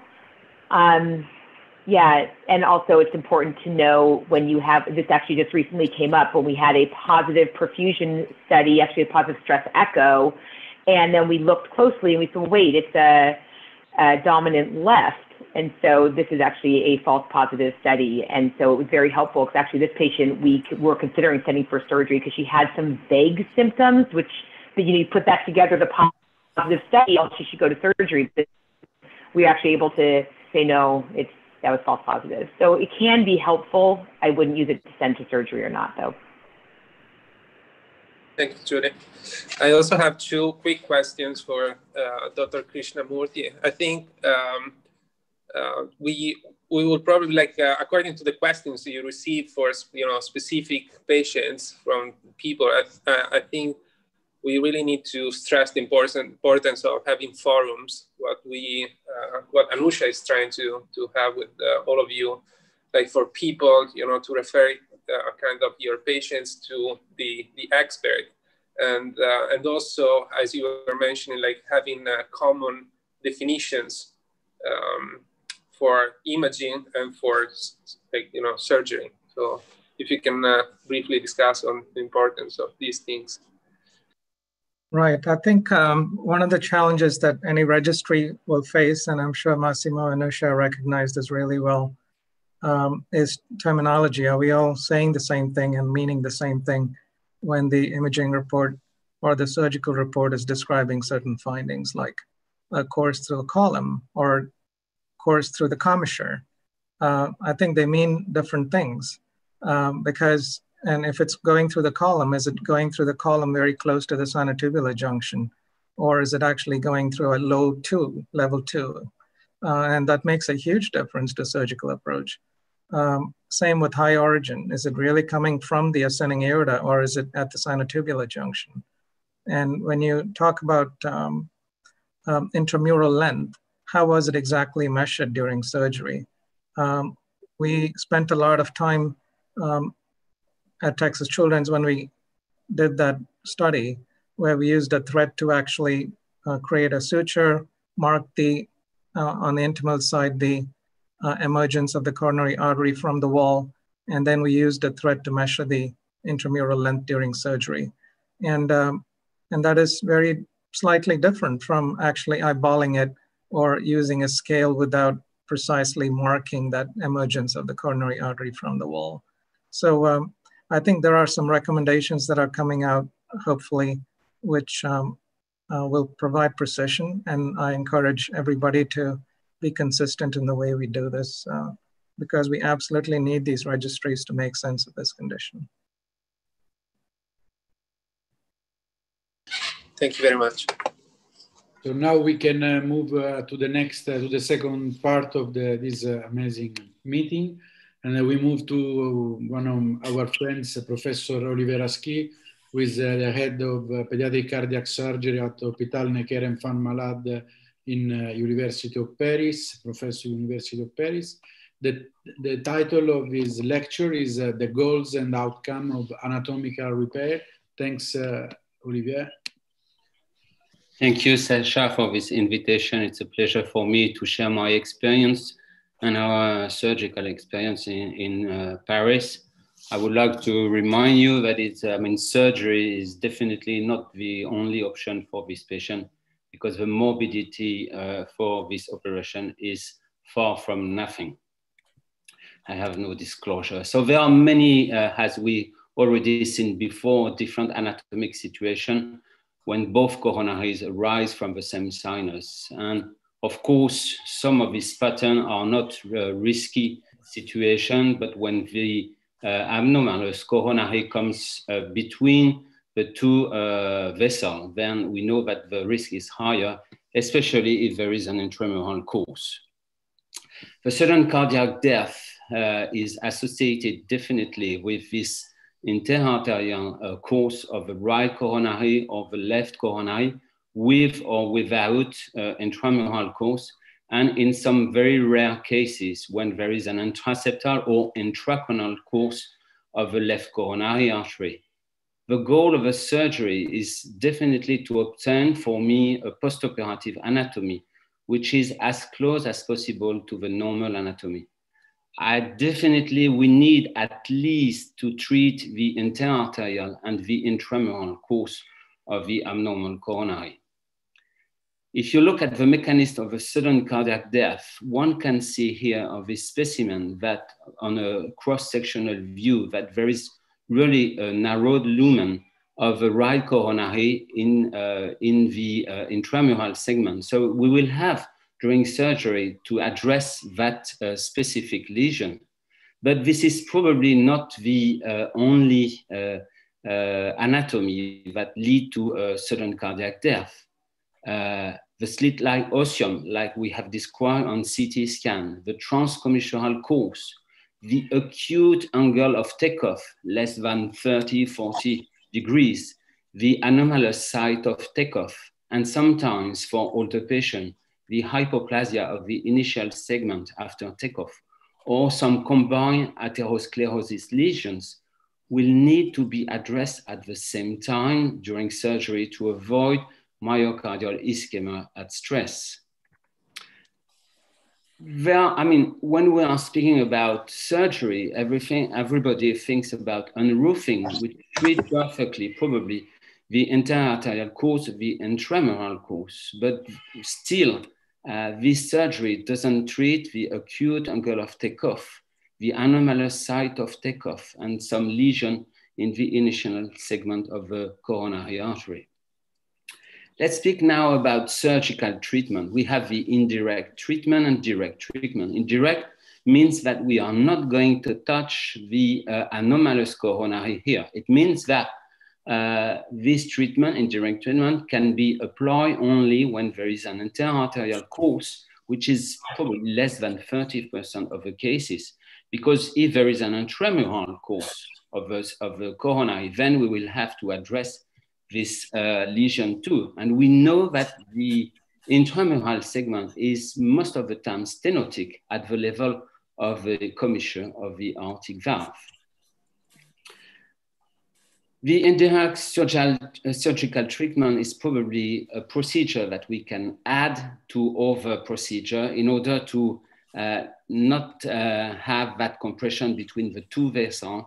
And we can use the lateral translocation, do an anastomosis between the main PA to the left PA, or do like a LeConte maneuver, an anterior translocation of the PA.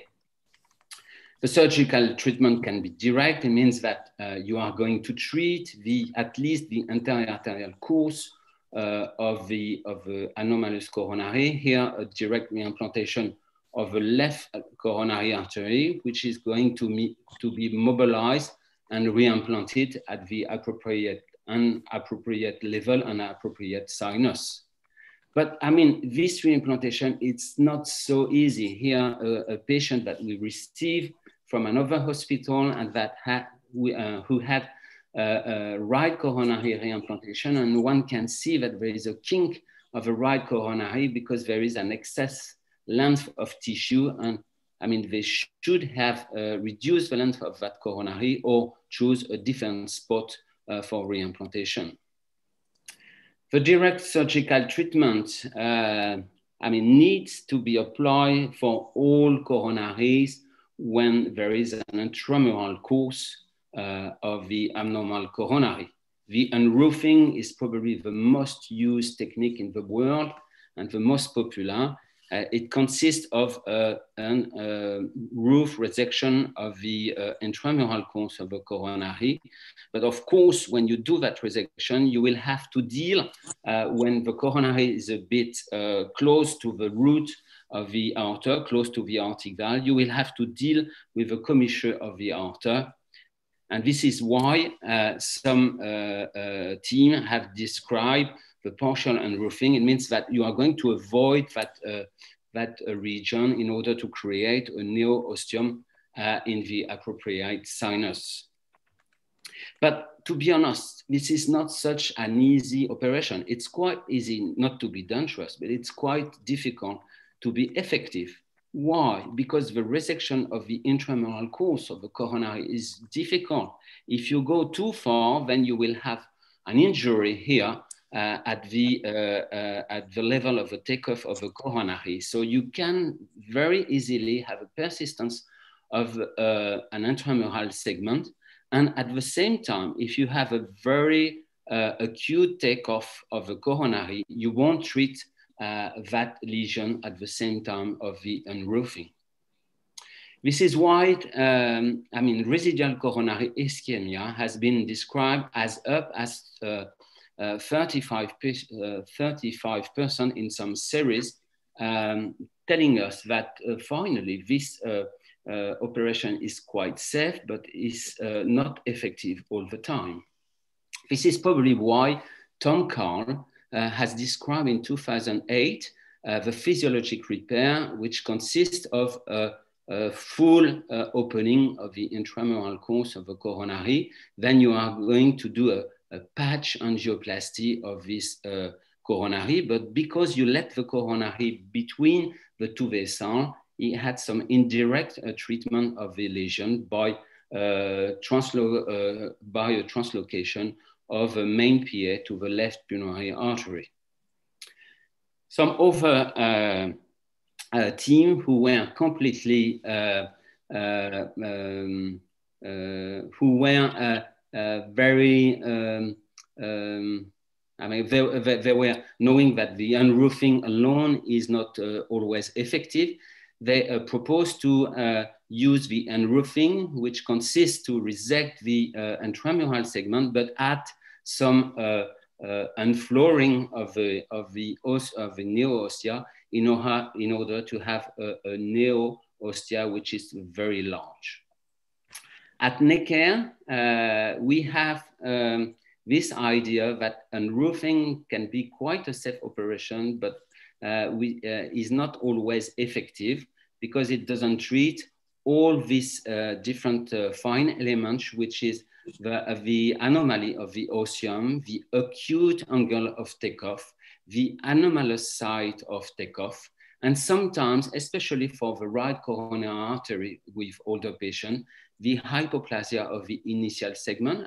I'm saying about the first millimeter after takeoff, and sometimes after the age of 20, 30, some combined atherosclerosis lesion just at the level of takeoff. Our experience comes from what we have been using for years for the surgical treatment of coronary stenosis after arterial switch. The idea was to do an angioplasty of the initial segment of the stenosed coronary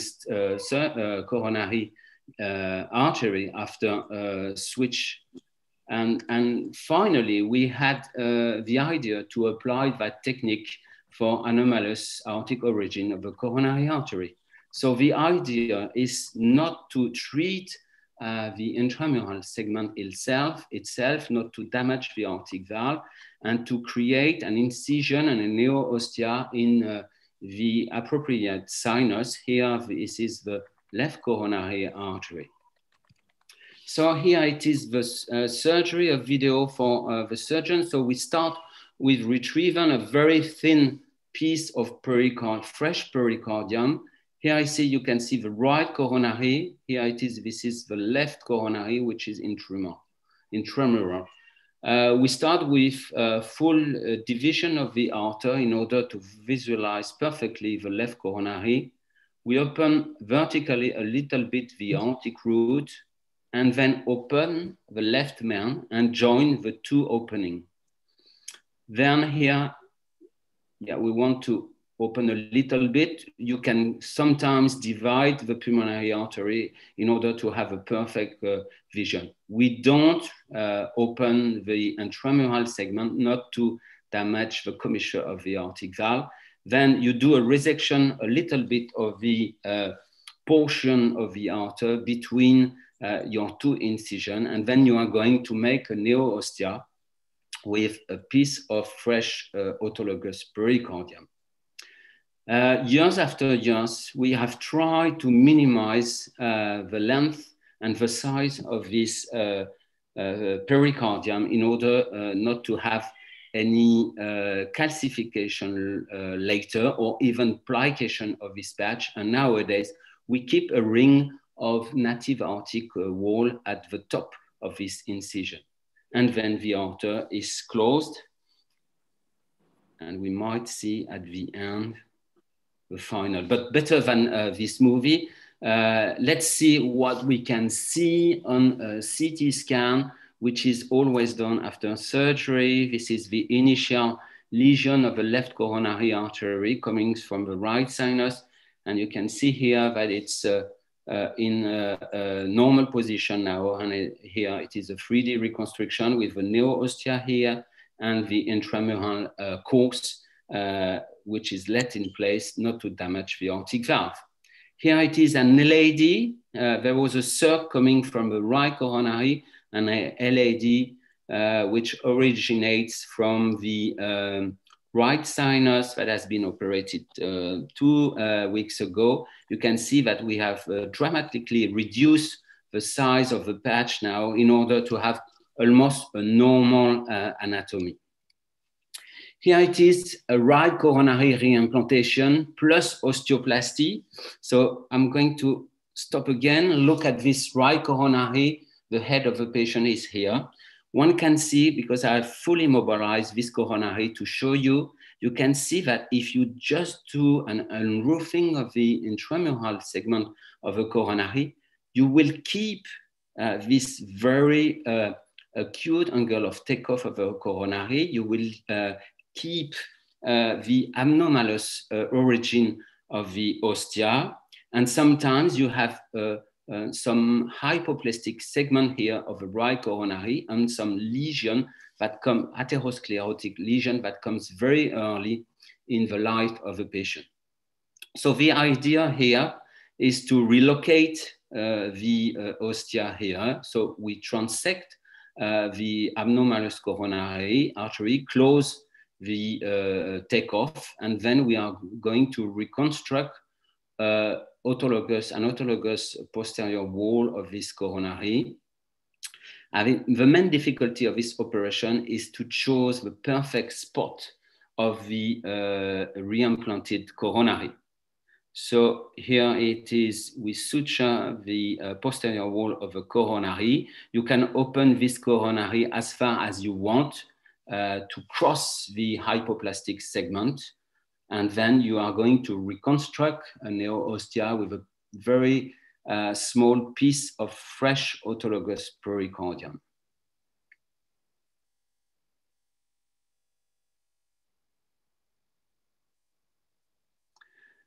We finish to reconstruct this ostia, and then you are going to see that after cross clamp off, we can see a perfect perfusion of this coronary, which is really very close to a normal anatomy, nothing to what we could have achieved with just by unroofing this coronary. But one can understand very clearly that it's more difficult to do probably. In our philosophy of anatomic repair, here it is a conal course of the left coronary artery, very quickly because it's going to be exposed by my colleague later. Here it is, we have divided the aorta and the left and the main pulmonary artery.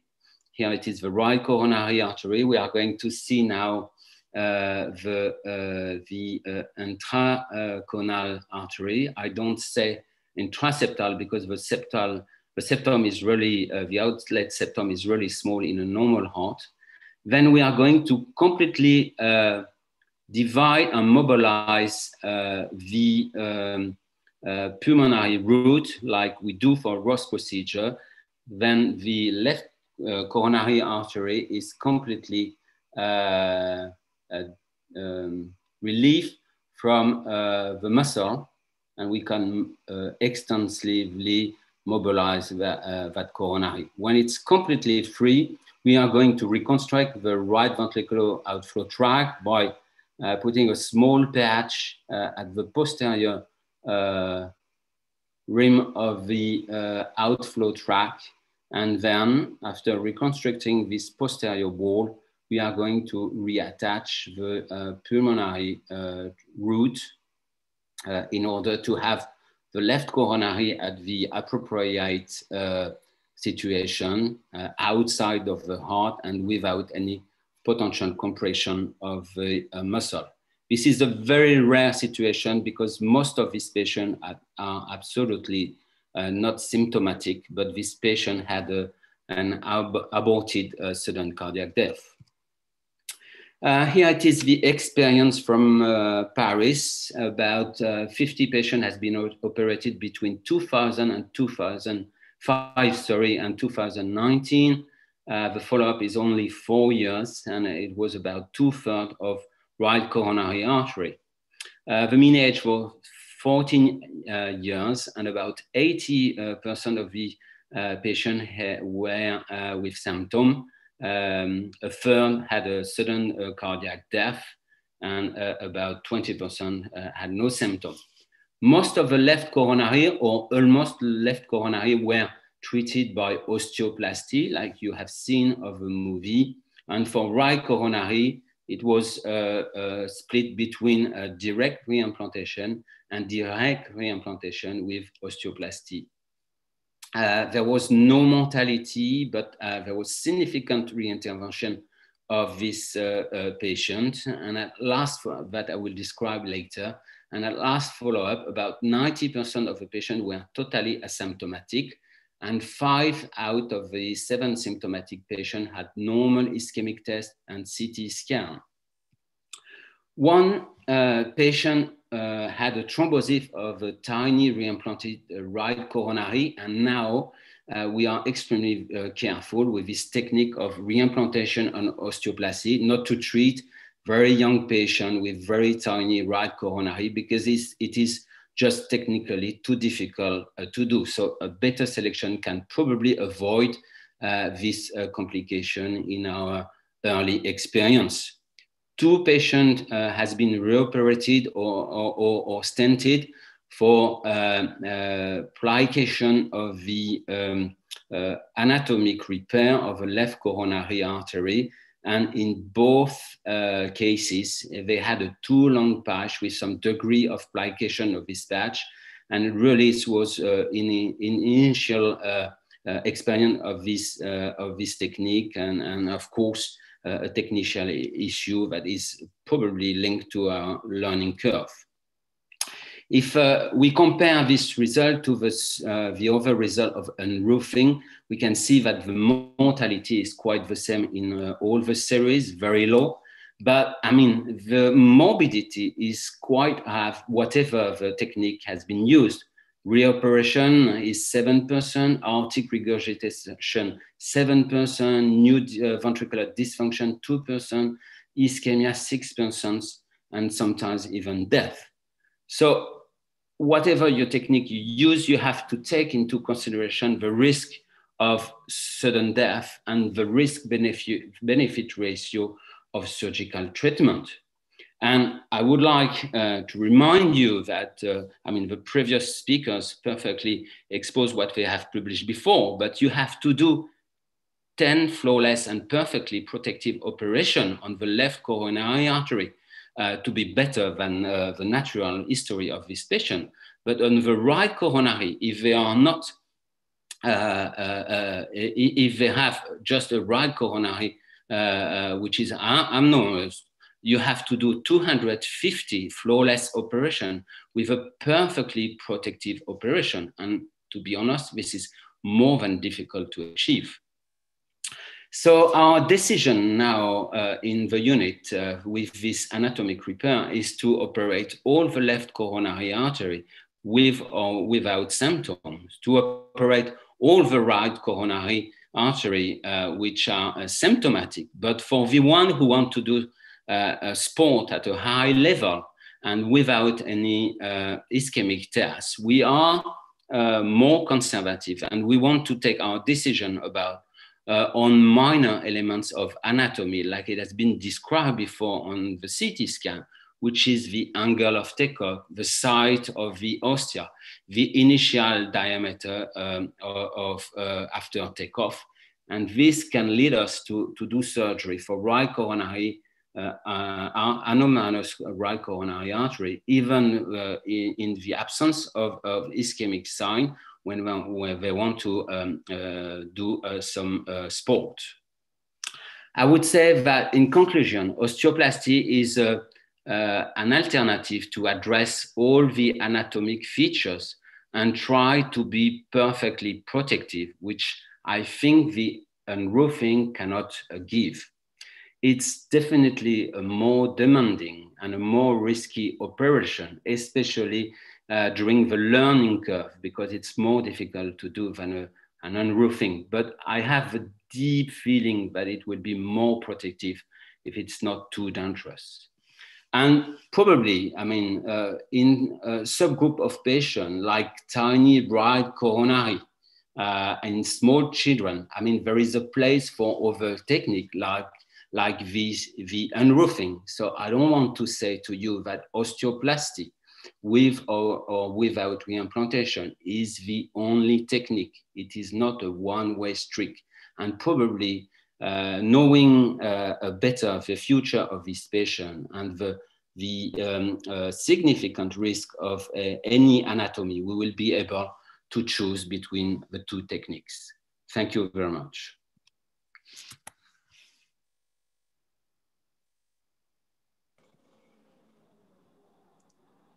Thank you, Dr. Raisky. For our next speaker, I'd like to introduce Dr. Hani Najm from the Cleveland Clinic. He's the chief of cardiovascular surgery there and trained in Toronto, following which he worked in Saudi Arabia prior to being recruited to the Cleveland Clinic.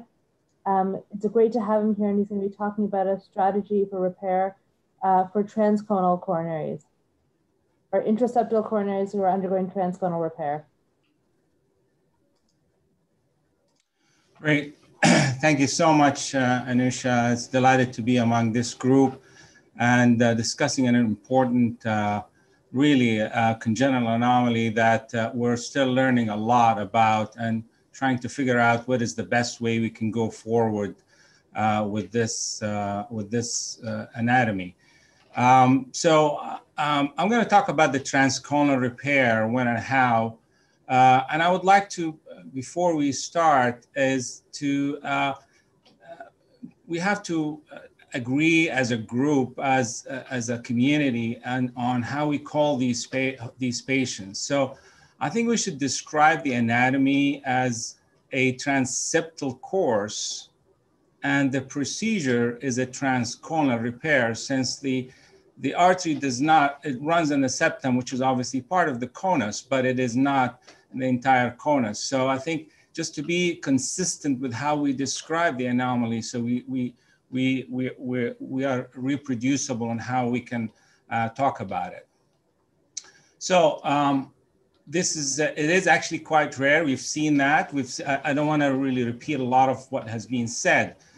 And we have published this now 2 years ago on how we do the transconal repair of unroofing of this, which was the very first publication on this technique. So the traditional, what really came out to me was when I was looking at these CAT scan, you would see here that the anomalous left coronary is actually running in the septum, but it is actually bulging. So it is, you could see it, it's bulging in the right ventricular outflow tract. And I thought this is probably the longest intramyocardial or myocardial bridge that you could have. The traditional surgery has been bypass surgery, which unfortunately, as we've discussed and you've seen from the chat on the side, that really it does not work because of competitive flow. And the reality is you may get if you put an arterial graft, you're gonna get a string sign. And if you put a venous graft, it may thrombose because of the competitive flow from the native vessel. And it only becomes important when there's activity. So we've published this paper, and I'll show you some of the images. You've seen a lot of these images now repeatedly, so I'm not going to talk too much about them since you do have seen them, so we don't waste time. So this is what we have published, and this the drawing of the procedure. So in this procedure, this is where the left coronary, which is the longest left coronary you could have, and the longest myocardioplagia that can happen, which comes out of the right and then crosses and until it's lateral, and then it divides in an LAD. We do not divide the MPA because you really don't need to do that. And then we just follow the vessel all the way till laterally. And then what I find the most important part is to really dissect all the fibrotic and adventitial attachments, specifically at the beginning of the origin of the left main. And as we free this part up, what happens, it actually bulges out. And I do give frequent doses of cardioplegia to see exactly where the branches are. And there might be some septal branches coming out this way. I don't worry about the superior branches because they're going to a very small area of muscle that is not of any consequence. The septals, the ones are important. It is very important to preserve all these septal branches that they come out from the inferior aspect. And then, as opposed to Dr.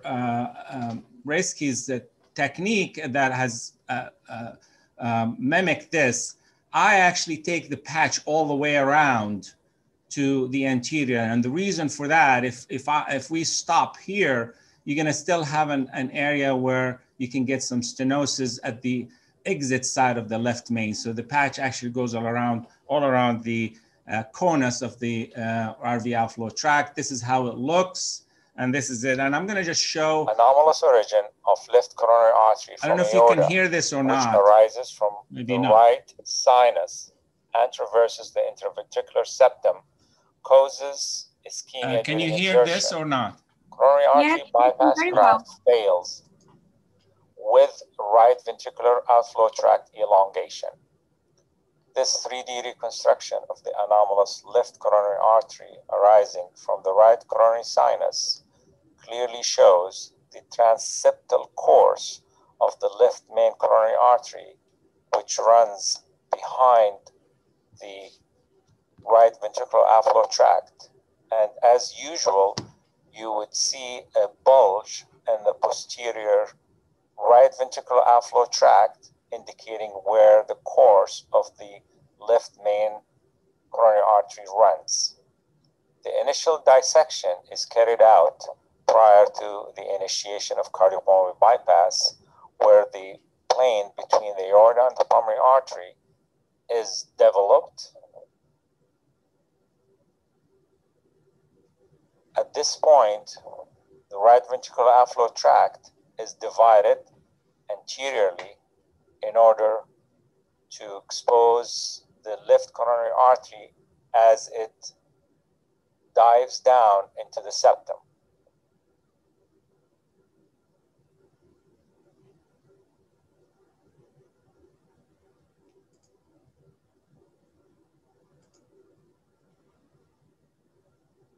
For precision and accuracy, a cross clamp is applied and the heart is arrested for the subsequent unroofing of the left coronary artery.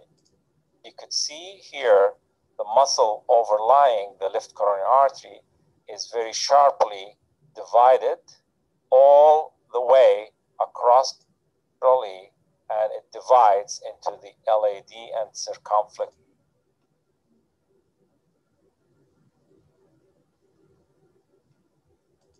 Was started with a sharp scissor, then subsequently with a knife in order to clear the entire fibrous bridges that crosses the left main as it traverses the septum. Just prior to reconstruction, hemostasis is secured by giving further doses of cardioplegia to make sure that static and the coronary artery is intact. A long, generous, rectangular piece of autologous pericardium is harvested for reconstruction and elongation of. As you could see, reconstruction starts off with suturing this pericardium just below the pulmonary valve,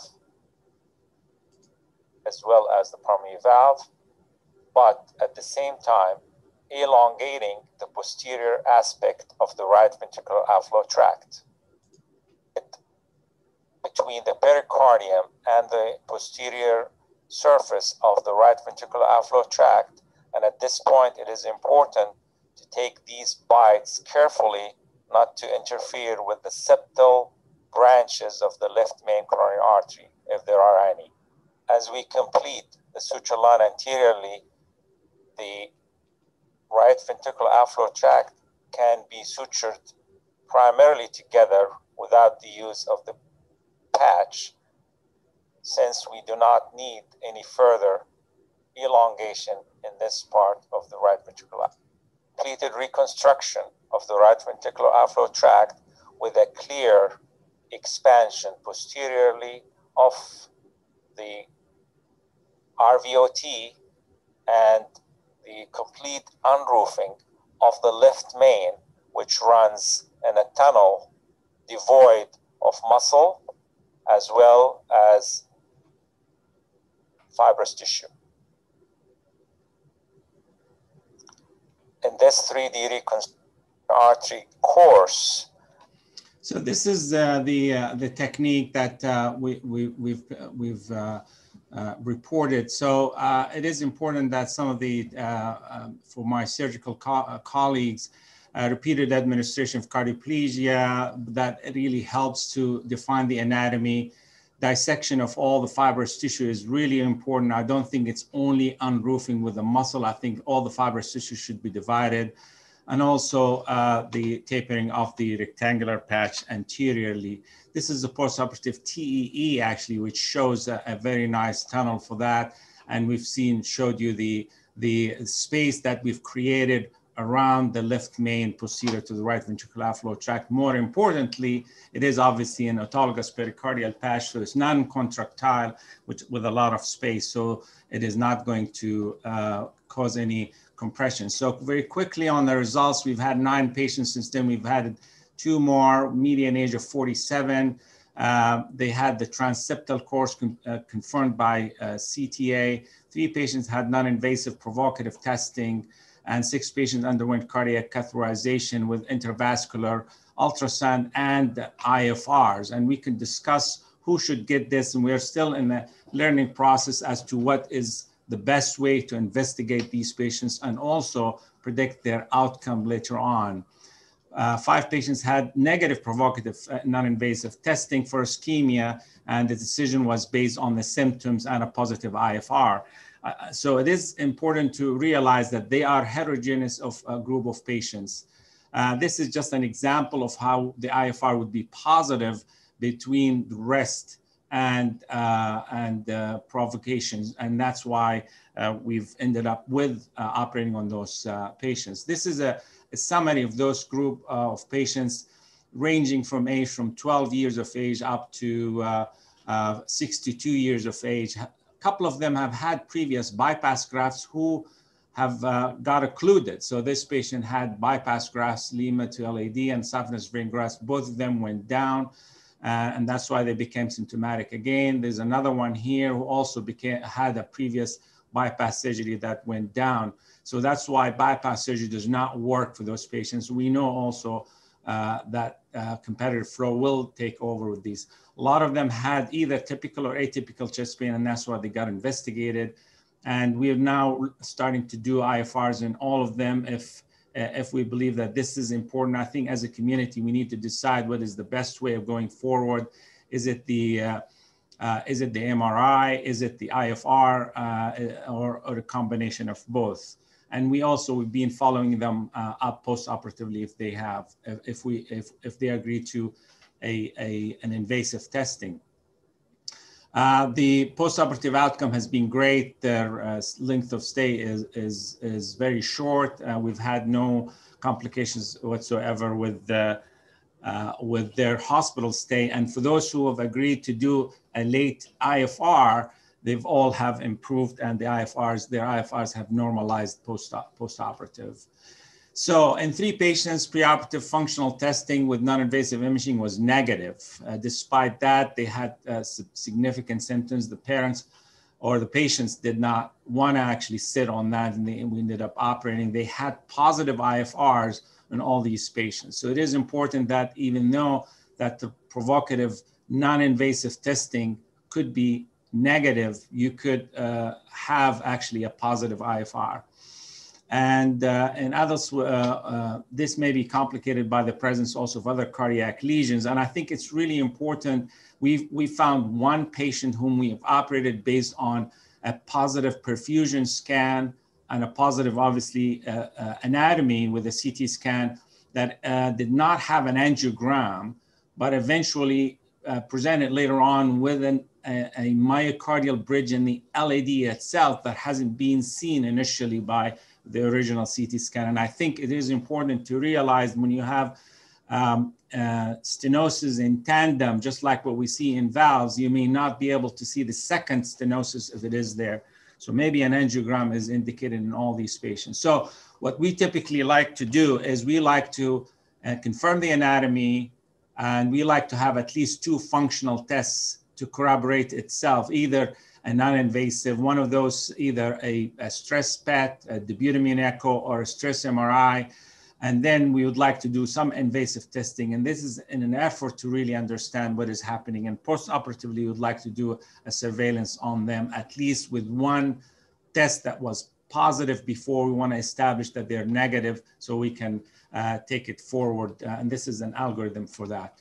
So in conclusion, transconal unroofing with posterior extension of the right ventricular outflow tract is an effective surgical technique for challenging anatomy entity, and we have great results with that. And I believe that any surgery for intramural coronary, for transseptal coronary, whatever that anatomy is, it's got to have an outstanding outcome.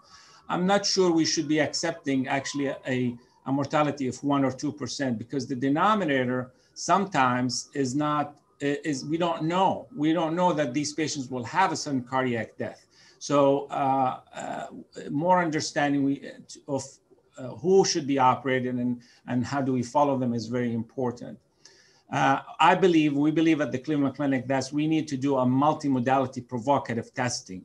So we do not depend on one anatomy and one test to do this, to corroborate and help us understand which is the most appropriate test. Also, we believe that IVUS with IFR is an important component to confirm the diagnosis and can be used for objective surveillance post-operative. Thank you very much. Thank you very much, Dr. Hani. It was a very nice talk. And now we are happy to ask for Dr. Mauro Lorito to start his presentation about biomechanical modeling for patient outcome prediction. He is a consultant in congenital cardiac surgery at Policlinica San Donato in Milan, Italy, and a deputy statistical editor for the Journal of Thoracic and Cardiovascular Surgery. Thank you very much for joining us, Dr. Mauro.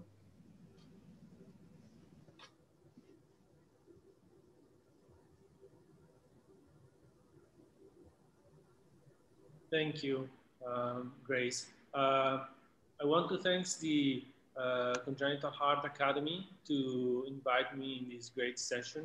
And I would like to go through something that has been quoted a couple of times in the past talk about biomechanical modeling to understand if it's possible to improve patient risk stratification and possible define patient outcome.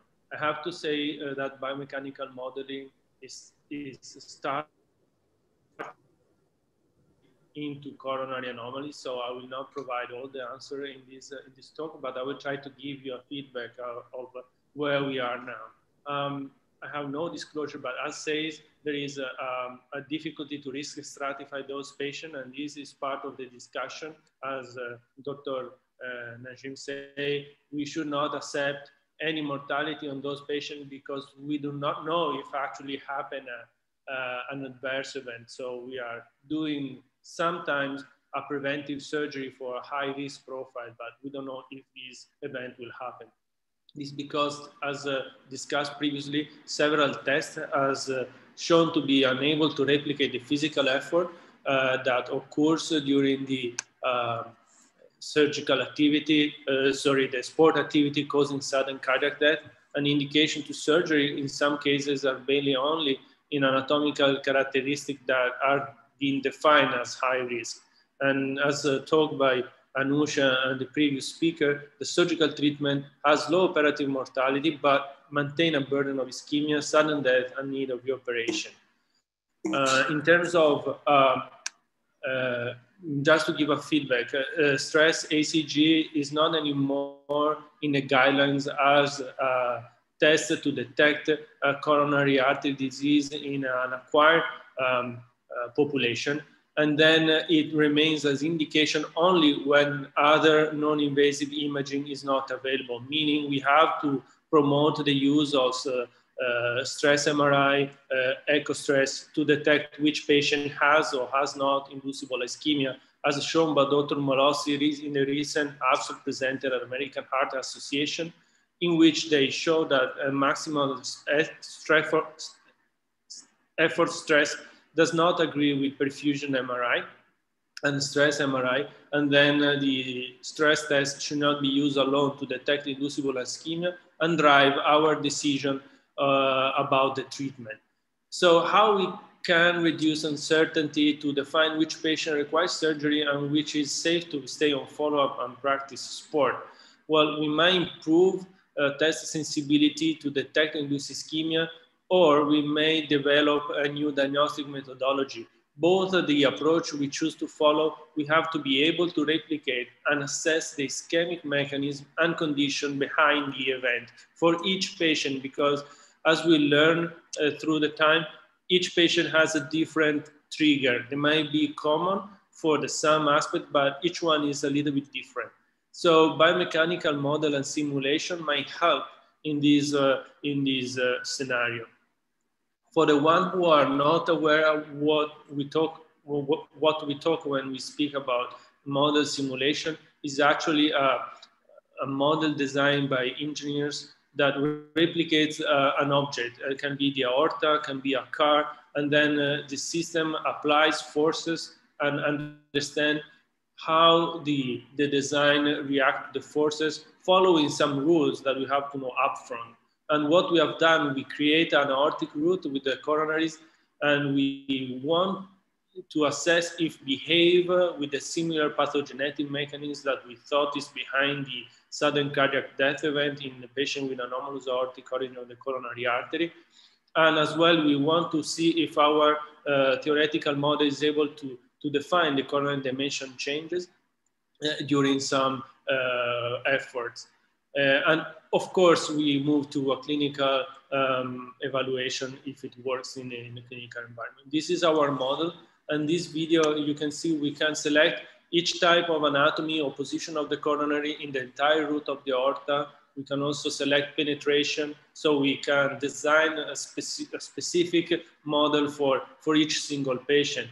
And the accuracy between the model designed in red compared to the actual reconstruction of the patient is pretty good, meaning the model, although is theoretically designed, it resembles the anatomy of the patient when we populate it with the parameters we retrieve from the CT scan.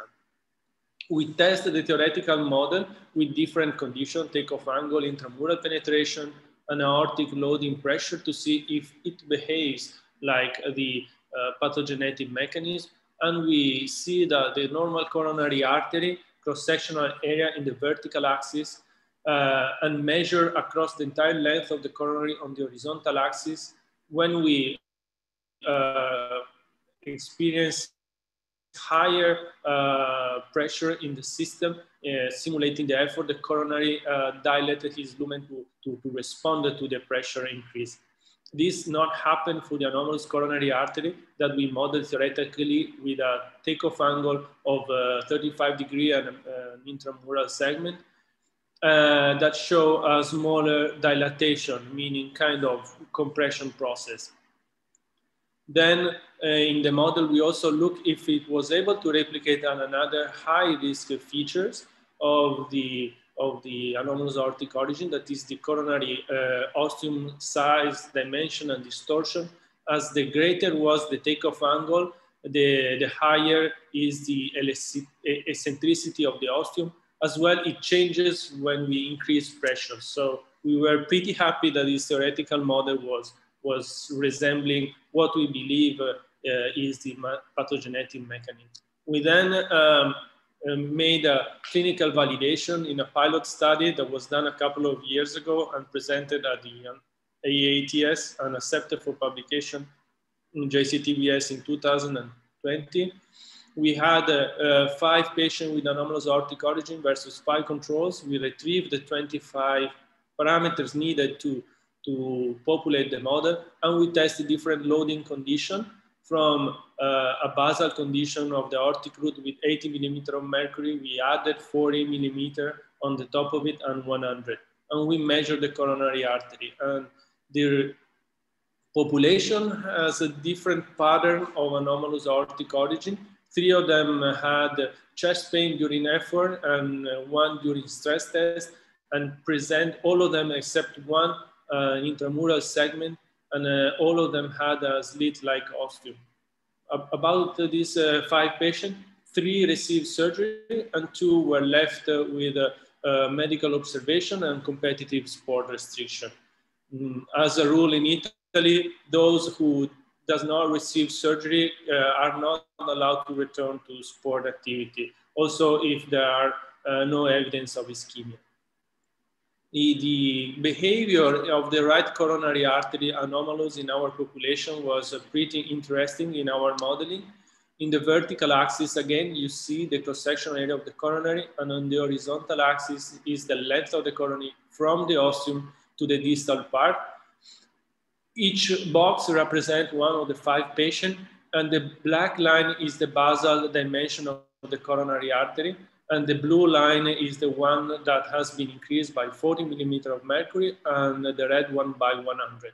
And as you can see, there is no expansion of the coronary artery in the initial segment that has been defined by the CT as intramural, except for the one who has a very short part of the intramural segment, probably a couple of millimeters, that was not significant.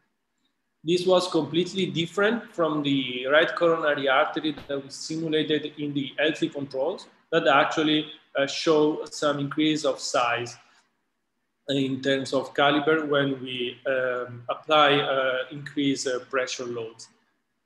In terms of dimension, the anomalous aortic origin had an average basal cross-section area of 6 millimeters square that increased to 6.2 and 6.3 at the 2 different loading conditions. And this increment was significantly lower compared to the controls. Meanwhile, the left coronary artery that is normal in both control and cases shows similar dimension at the 3 different loading conditions. In terms of expansion in percentage, the anomalous aortic origin show only 1.8% increment in size compared to 6% of the control, and 6% a higher load of 100 millimeter of mercury compared to almost 20% for the controls.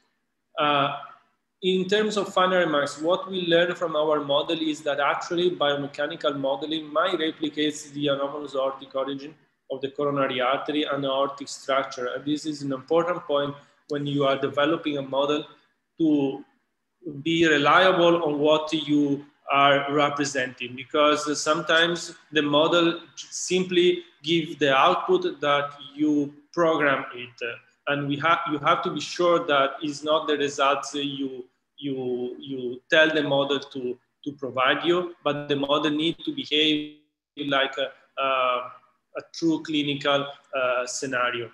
Simulation, as said, replicates the coronary behavior, and the modeling allowed us to assess each different anatomical or functional condition. We might place any pressure, any heart rate, or any degree of penetration of the coronary artery in the aortic wall or length of the intramural segment. The models can be easily populated with the patient data. At the time now, it requires some time-consuming activity from the radiologist to retrieve the 25 parameters, but is going to be in the near future automated the way we are able to retrieve the parameters for the model. The link between the simulation output and the clinical events is still lacking. We are not able to correlate now that these changes that we measure in the model actually means reduced flow in the territory of the coronary that we are studying. And probably the clinical link is going to be the use of a methodology that is the fluid structure interaction that actually assess how a fluid behaves inside a model that react to some pressure increase or stress that we apply.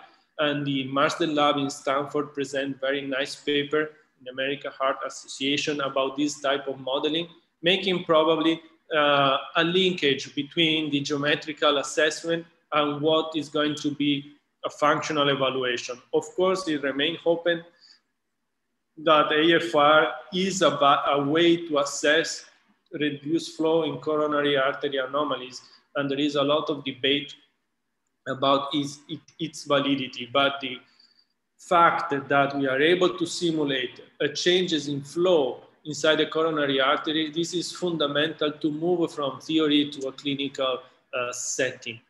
So nowadays, as I said, we are able to do all the anatomical assessment of the coronary, but probably integrating with the simulated flow, we are able to quantify precisely and safely the ischemic risk of the patient because all the work is done on a computer, on a laptop. We are able to study the pathogenic mechanism, probably try to answer which is the best treatment in terms of medical, surgical, and also to predict patient outcome upon simulated surgery. So we might simulating the removal of the intramural segment by unroofing. That is an easy procedure to simulate. It's going to be difficult to simulate the procedure presented by Olivier or Najm in terms of reconstruction of the RVOT, but we are probably going to be able to provide more details about the potential outcome of this patient. I want to thank all the team that works with us, especially the Department of Bioengineering of the University of Pavia, the people, the brain behind all this computer modeling. And I want to close my remarks with a quote of Corey Richard. He is a photographer from National Geographic. He is a climber and an athlete. He had a stormy story when he was climbing one of the 8,000 feet of the Himalaya mountain. He was hit by an avalanche during the descent, and he was pulled out from the snow. And he took a picture immediately after he was pulled out the snow. He was thinking about he was going to die. And this picture became a cover of the National Geographic issue that tell about this story. When he returned home, he had PTSD related to this event. He became dependent by alcohol. And after some years, he reconnected to himself and get himself in a right position. And he always talked about how to manage the stress after a failure and how to manage a failure. And this is important because last year he trained for almost a year and a half to do a new route in the Everest, and he failed when he was 7,600 feet, almost on the top of the Everest mountain. And he says that failure is the real means to success. And you have to fail as many times as it takes before you get it right. And this is especially true when you're doing biomechanical modeling, because you do a lot of assumption, you do a lot of evaluation, and you do to test yourself every step you move into this field. Because only in that way, as Corey said, it's the way that defines perfection. And for children with anomalous aortic origin, as Najm said, we need to be perfect because we are preventing something that we are not sure is going to happen. Thank you very much. Okay, thank you, Mauro. It was a great talk. We're now moving to our next presenter, Dr. Gaetano Thiene. Dr. Gaetano Thiene is a professor emeritus of pathology and consultant of cardiovascular pathology at the University of Padua in Italy. He was one of the pioneers in the early studies of sudden cardiac death, and today he's sharing with us his findings on the pathological substrates of AAOCA, and with a particular light to the mechanism for sudden cardiac death. Thank you, Dr. Thiene. Thank you.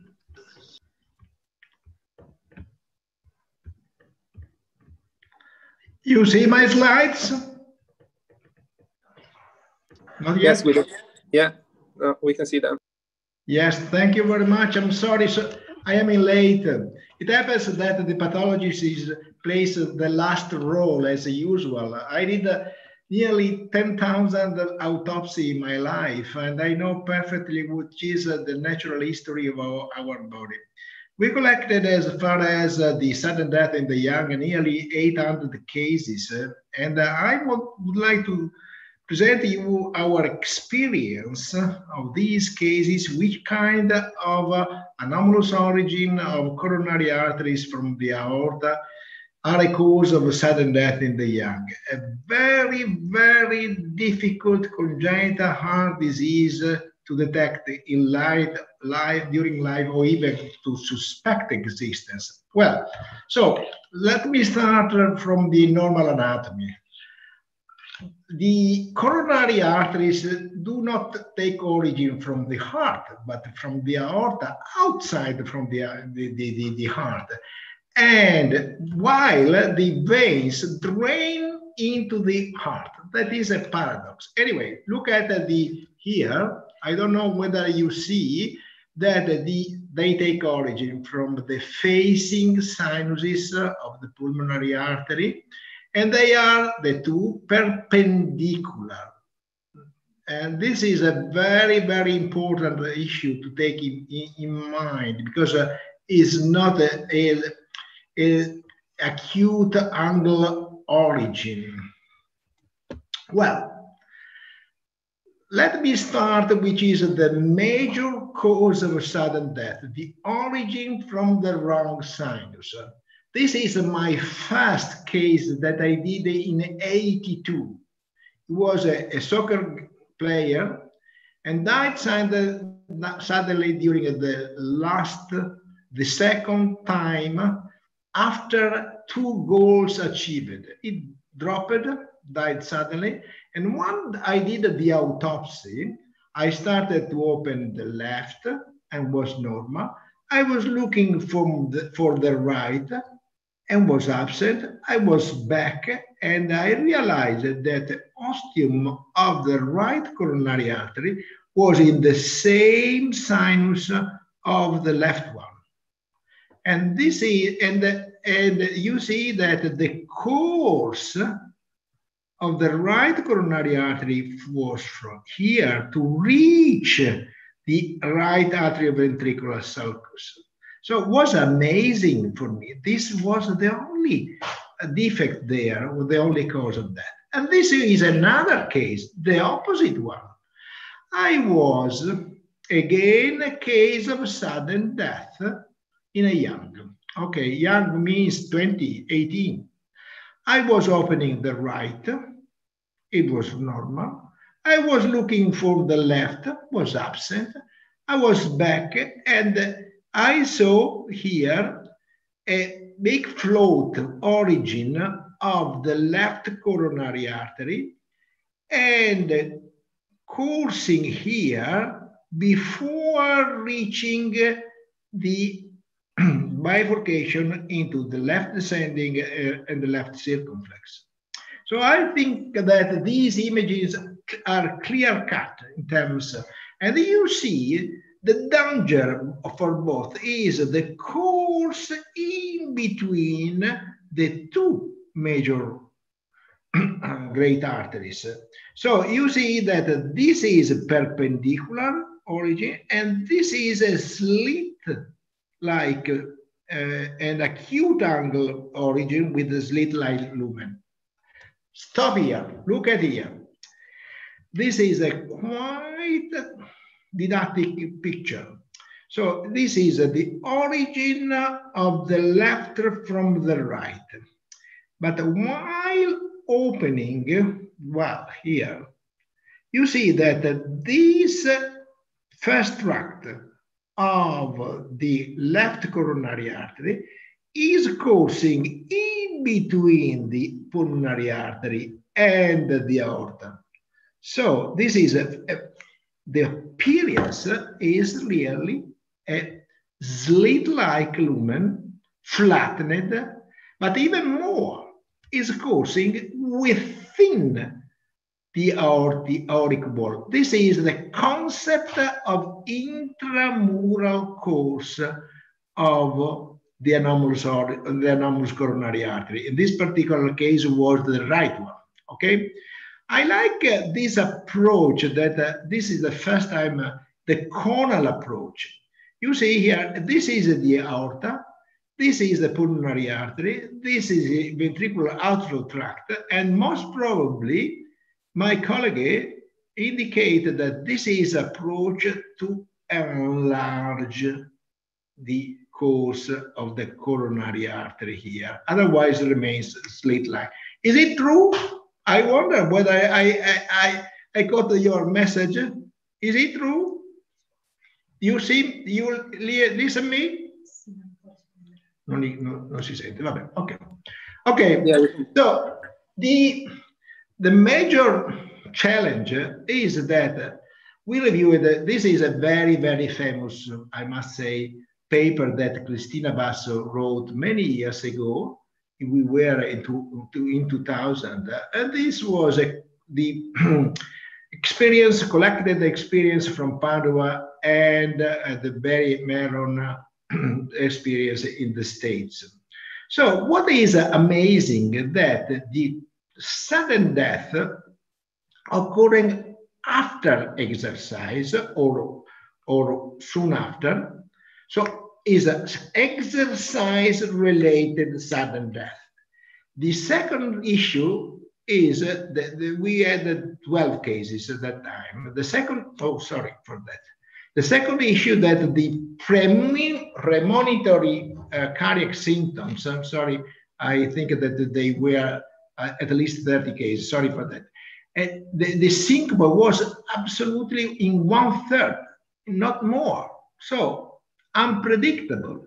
But what was amazing is that the electrocardiogram, which was available only 9, unfortunately, because in America they do not do the electrocardiogram from screening from sport activity, was normal, and even the stress test was normal when available. So none of these had a clinical diagnosis, none of these had a sport disqualification, and died. So I must say that the echocardiogram in good hands may be effective, but to my mind, the imaging, the best imaging is tomography or is magnetic resonance. And there is no doubt that this is like an autopsy figures in vivo. Okay, so I want to take into consideration now another disease. I don't know, from this meeting, I think that nobody was coping with this anomaly, at risk of sudden death as well. So the origin of the left circumflex artery from the right one and the retro-aortic course, you see here with the left circumflex coronary artery arising from the right coronary artery with a wrong course. And you see here the main left trunk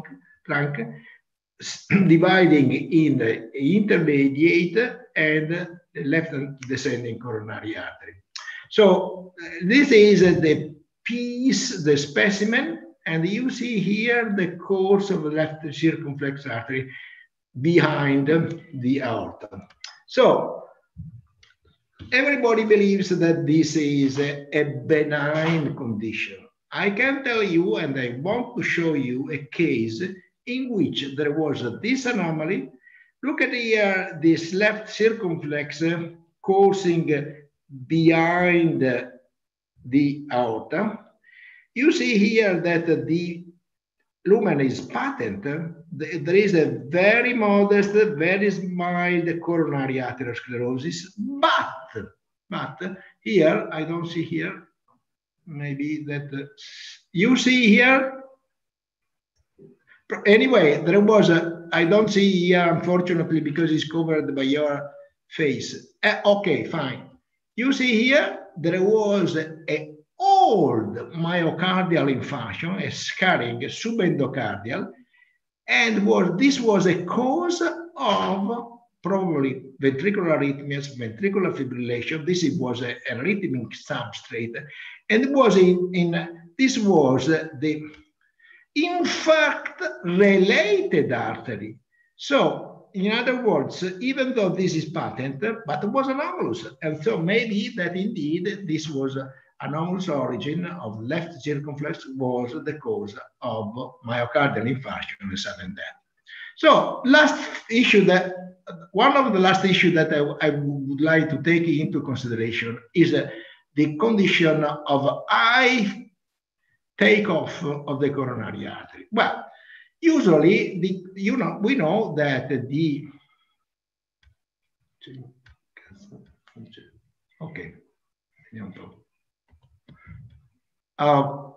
yes, indeed. You see here, this is the right coronary ostium in the right sinus. This is the left coronary ostium in the left sinus.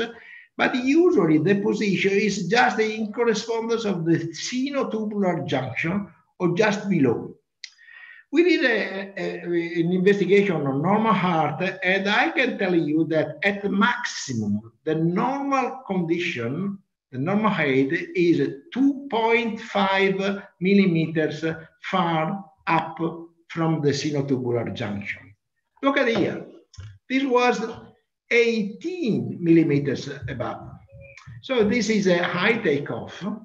Sudden death again, the only explanation of sudden death. And look at here, this is a rare case published, and this is a tomography. You see here that the origin is quite far from the aortic root, and this was an anomalous origin of the right going down up to the right atrioventricular sulcus here. And this is the equivalent. So if you have this first course coursing with an intramural course, within the aortic wall, the condition is the equal of the origin from the wrong sinus in terms of slit-like lumen, and say maybe at risk of sudden death. I wonder whether none of you had experience of this type of anomalies in terms of surgical repair. Well, summarizing, and before taking into consideration also the myocardial bridge, because the myocardial bridge is not an anomalous origin, but is an anomalous cause. But I would like to summarize. Our experience is such that anomalous origin of coronary artery, congenital coronary arteries here, is the third cause of sudden death in the young athletes. The first one in our hands in Italy is arrhythmogenic cardiomyopathy, 27%. The second one is a premature atherosclerosis in 24%. But you see here that the anomalous origin of coronary artery is 16%, so the third, well before aortic dissection, well before myocarditis, well before of hypertrophic cardiomyopathy. Okay, so now, it is an important issue. The problem is the prevention of sudden death. Of course, to my mind, rest, not doing effort should be enough, but you are at risk there and you need, there is no interventional cardiology possibility to make any repair. the surgery is absolutely indicated there. So now, there is also this problem. This is another big problem. That is when there is a big myocardial bridge over the anterior descending coronary artery. Look at here. This is very nice because this is the left main trunk. Here is the circumflex. Here is a descending coronary artery. And by the way, this is muscle here, the bridge, intramural course, is just over the first septal artery. So this may be also a very, very malignant association, that is the bridge over a septal coronary artery. But now, this is the histology. Okay, you see here the left anterior coronary artery. Okay, we say that if there is at least of 2.5 millimeter thickness here, and the length of the anomalous course is 5 millimeters, this is considered a situation at risk. I want to draw your attention here to the fact that you see here that the coronary artery, the left anterior descending, is completely surrounded by a circle of muscle that may play a sort of superimposed spasm over other than simply a bridge. Okay? Look at here. This is another issue. And 30% of patients, normal patients, present with the intramural course. Not so deep, but they present a bridge. Okay.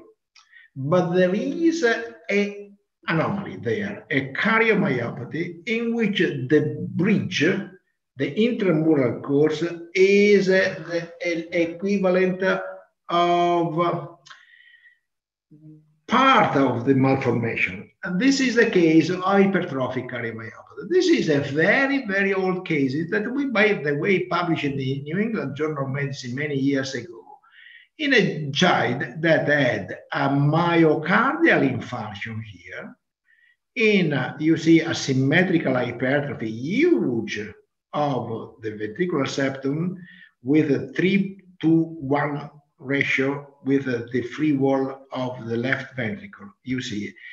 And this case stayed there 20 years without any interpretation. I had the fortune to review the specimen, and by opening the left anterior descending coronary artery, I found the bridge. So the bridge in hypertrophic cardiomyopathy is the expression of the disease, one of the landmarks of the disease, because indeed, if you compare the incidence of the bridge in hypertrophic cardiomyopathy with the control means that it is normal heart. In the normal heart, they are 30%. Here, they are 45%. And there is no doubt that there is a significant difference there. Okay. So, may the bridge play a role, a systematic role in precipitating sudden death in patients with hypertrophic cardiomyopathy?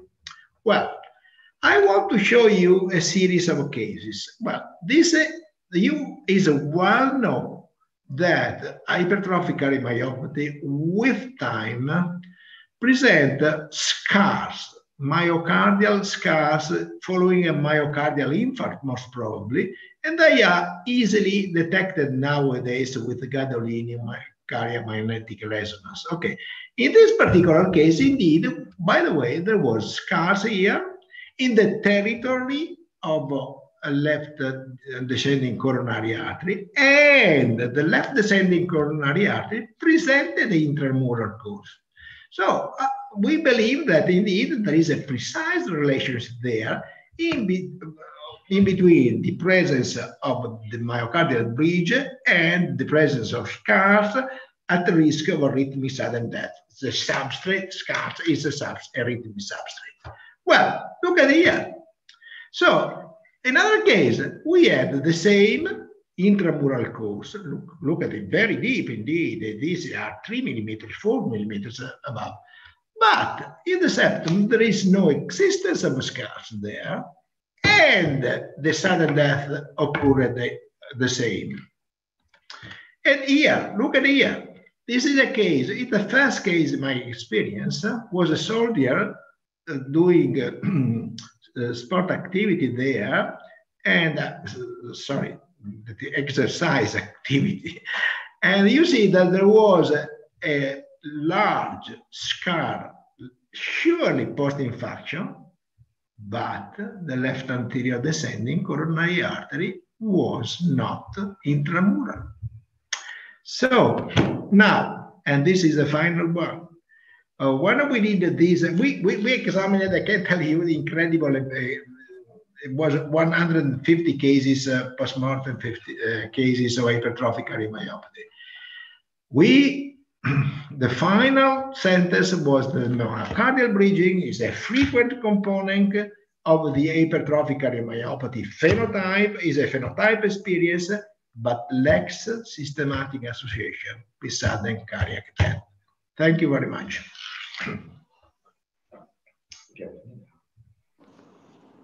Thank you very much, Dr. Thiene. I'm gonna ask Anusha to start with the pool, the second pool. Hi, everybody. Sasha, do you have the questions? Do you want us to do the poll?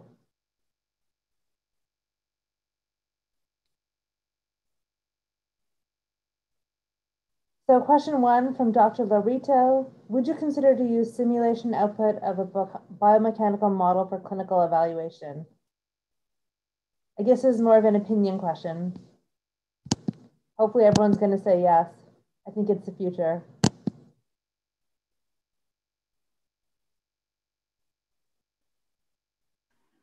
I want to see how many people trust biomechanical modeling.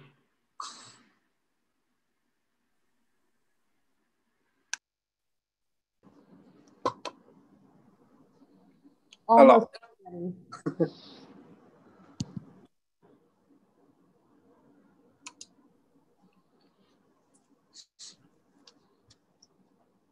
The next question is, which major weakness about simulation have you perceived?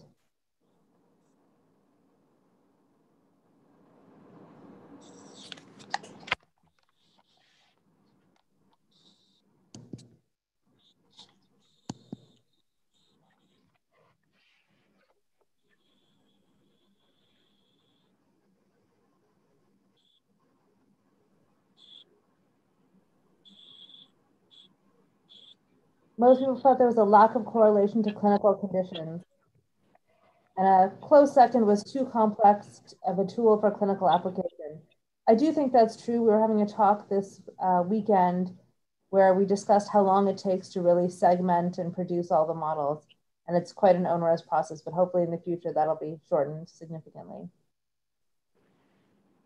Yeah, it takes 2 days work of an engineer for running the simulation on the computer. It does not actually need to work 2 days consecutively, but the computer before provide the output. But I think the most relevant part for the clinician is that it takes 40 minutes to a radiologist to retrieve all the parameters. And it's quite a long time if we think that a CT scan of a coronary longs for 15 minutes, 20 minutes to do the complete exam. So, but we are moving to automated standardization of the parameters. So probably we are able to take out these 40 minutes to the radiologist. Let's see.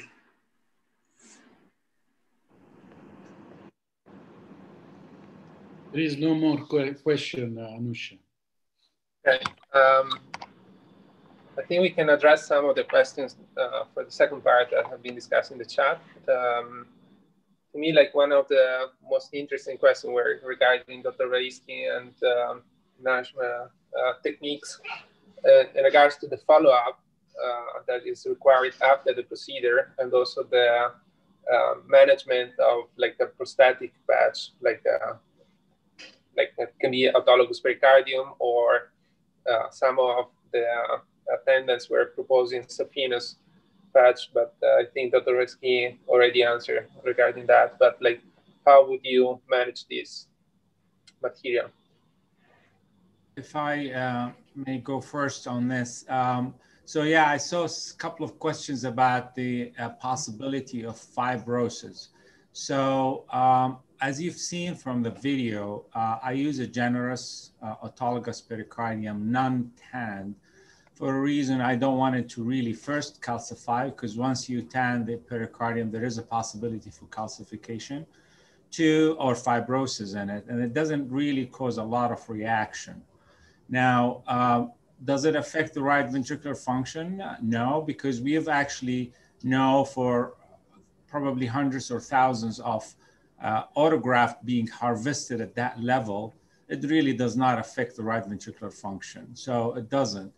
And I think just elongating the entire RV outflow tract will keep that space in front of the left main enough that it's not gonna first get compressed by a muscle or become symptomatic. And what I found in some of the cases, the thickness of the muscle over that left main is variable. Sometimes you actually open the RVOT and you could actually see through the endocardium, the artery, and then it digs down and then up again. So there are some areas where it is like 5 or 7 millimeters down, and sometimes they're only endocardium on top of it. So there are variations of how they are, and there's one which is coming up, which is going to be even more complex, where the left main divides into an LAD within the septum itself, and then emerges later on closer to the apex. This is even another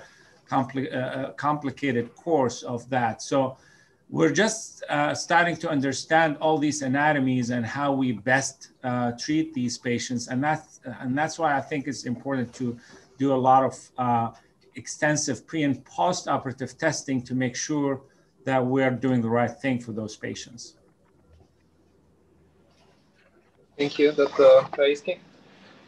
Our main concern using a patch to do an osteoplasty was not to get calcification or aneurysm later. We started with this technique for, as I said, arterial switch, who has late coronary stenosis probably 30 years ago.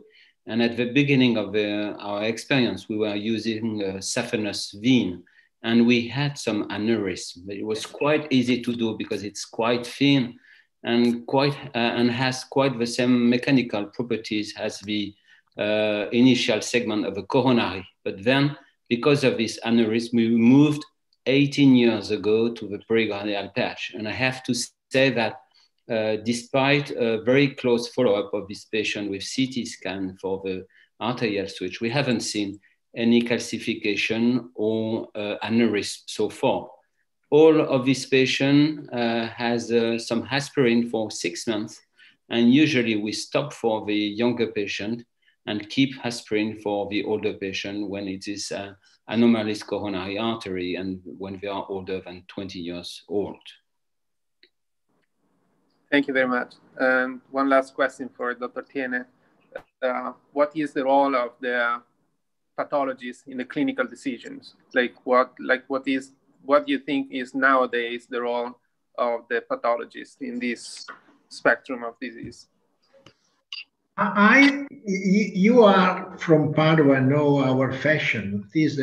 We keep a clinical pathological conference every week.